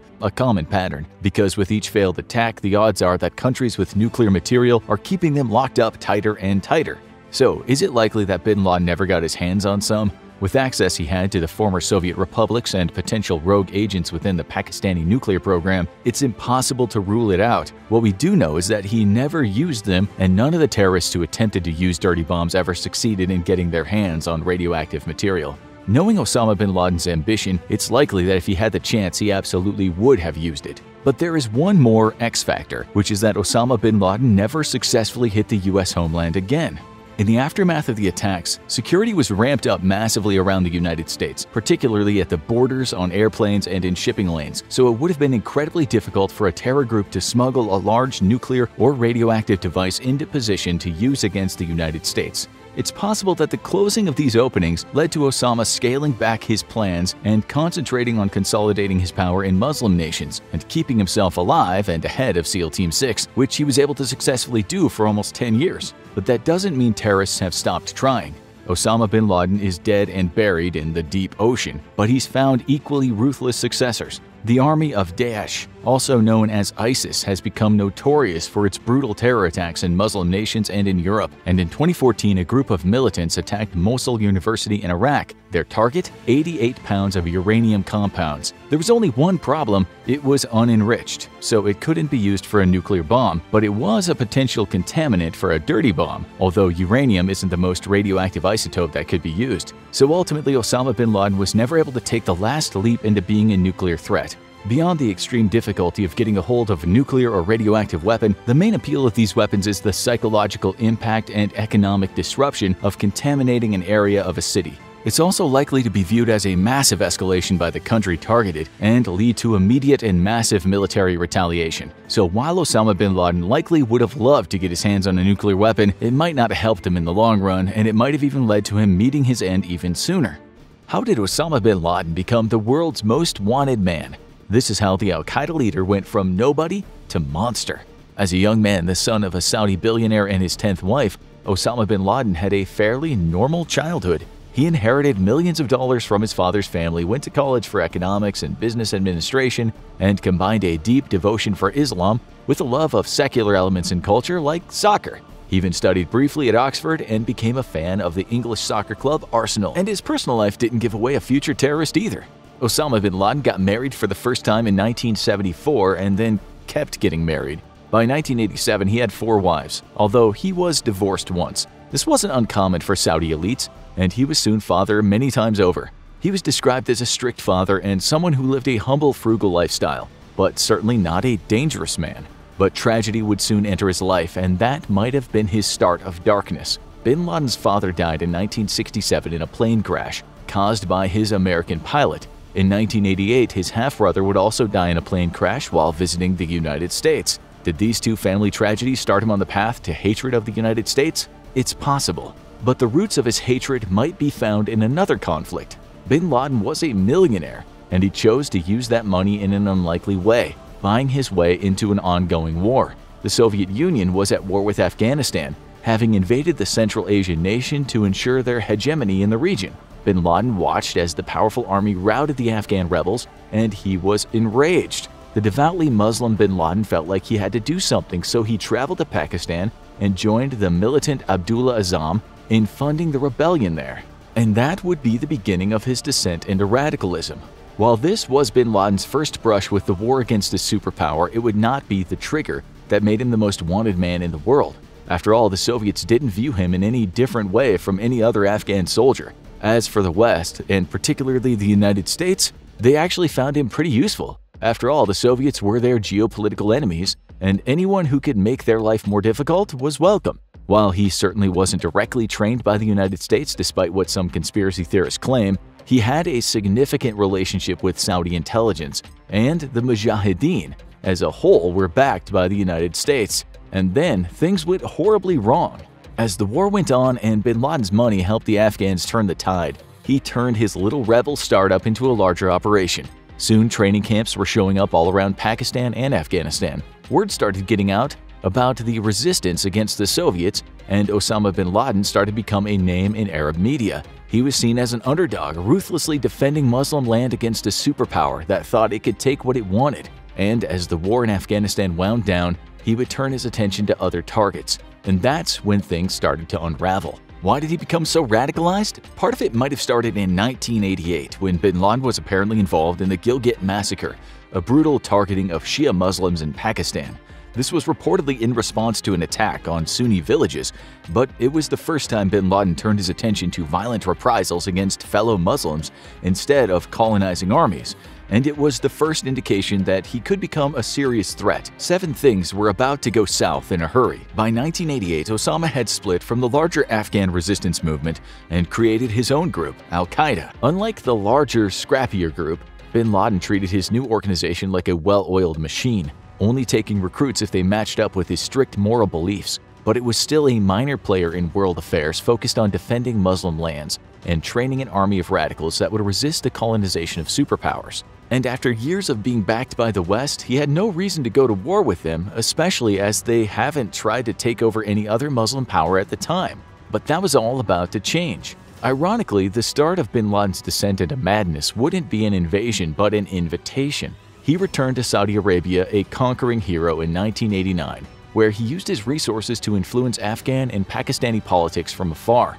He also tried to get involved in the chaotic politics of Yemen, but was restrained by Saudi leaders. Then the war came home, as Iraqi dictator Saddam Hussein invaded the Persian Gulf nation of Kuwait to seize its oil, and the entire world rallied to stop him.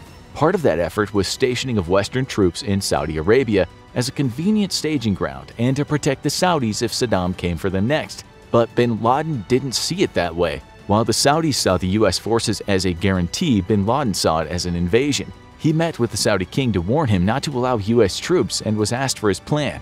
His response, "We will fight him with faith," which shockingly was not deemed an acceptable answer. The US troops came to Saudi Arabia and bin Laden lost his mind. He tried to rally the nation's clerics to denounce the royal family, but they refused. He proceeded to gather his radical followers, and they decided that if the US troops wouldn't leave on their own, he would make them. And from here, things would escalate in a hurry. The first signs of how far he was willing to go would come in November 1990, when the FBI raided the associate of an Al-Qaeda operative living in New Jersey. They were looking for evidence of terror plots, and they found them in spades. The plans of Al-Qaeda had apparently expanded from local ones, and now they were targeting New York skyscrapers and prominent right-wing rabbis, including one who was murdered only 3 days before the raid. While they didn't have airtight evidence tying the plots to bin Laden yet, it was clear who was pulling the strings, and the Saudis would soon take action. It was 1991 when the Saudis finally had enough of bin Laden publicly insulting their government over the US deal and moved to expel him from the country. He was stripped of his citizenship and sent abroad, first settling in Afghanistan with his followers and eventually moving to Sudan. He favored desert countries with a weak central government, so he could quietly build an arsenal and a network of training camps without the authorities getting involved. The United States was now aware of his activities and viewed him as a potential threat, but he was still a minor factor in the dying days of the Cold War.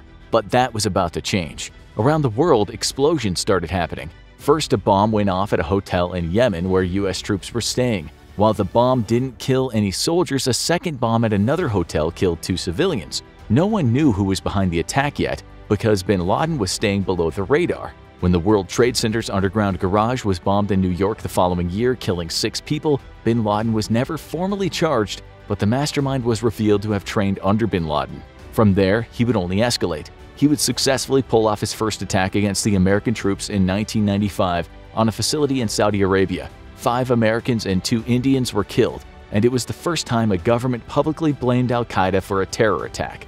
But bin Laden was still well underground and the heat was on. He was in Sudan at the time, and the US deployed CIA agents to apprehend him. However, the Sudanese refused to cooperate, and there was no formal warrant out for bin Laden at the time, so he was just left to continue his activities. That was a deadly mistake. It would be June 1996 when most people heard Osama bin Laden's name for the first time as a massive truck bomb hit the Khobar Towers complex in Saudi Arabia. This was a base for US Air Force members, and 19 were killed in the blast. At first, a branch of the Lebanese militant group Hezbollah was blamed for the attack, but that would soon turn out to be false, as Osama bin Laden decided to make a public declaration of war on the United States. Known as his first fatwa, it blamed the United States for continued presence on Saudi soil and spread elaborate conspiracy theories about the US and Israel's plans for the Middle East. It was now clear to the American authorities that he was going to be a major threat. It wouldn't be long before he struck again. Targeting American soldiers was one thing, and bin Laden was mostly seen as just another battlefield enemy to be conquered. But at the core of his radical view was that the war wasn't just necessary against American forces. All Americans and their allies, no matter where they were legitimate targets for his forces. And he decided to prove that with a series of attacks in 1998 against the most important and protected sites in the diplomatic world, embassies. Attacking an embassy is considered one of the highest crimes in international law, and bin Laden wanted the world to know how big of a threat he was. So he didn't just attack one, he attacked two.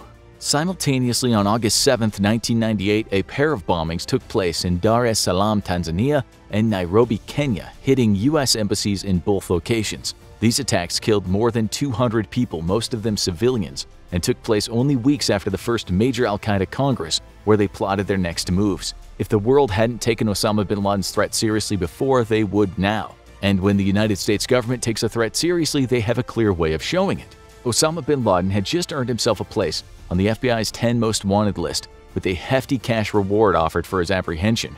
This list is usually known for hosting drug kingpins, murderers on the run, and other domestic rogues, but it's been known to host terrorists and international criminals, and few posed bigger threats than bin Laden. But despite the cash prize, bin Laden was still on the run abroad, and few bounty hunters were willing to hunt for him in the challenging territory of Sudan.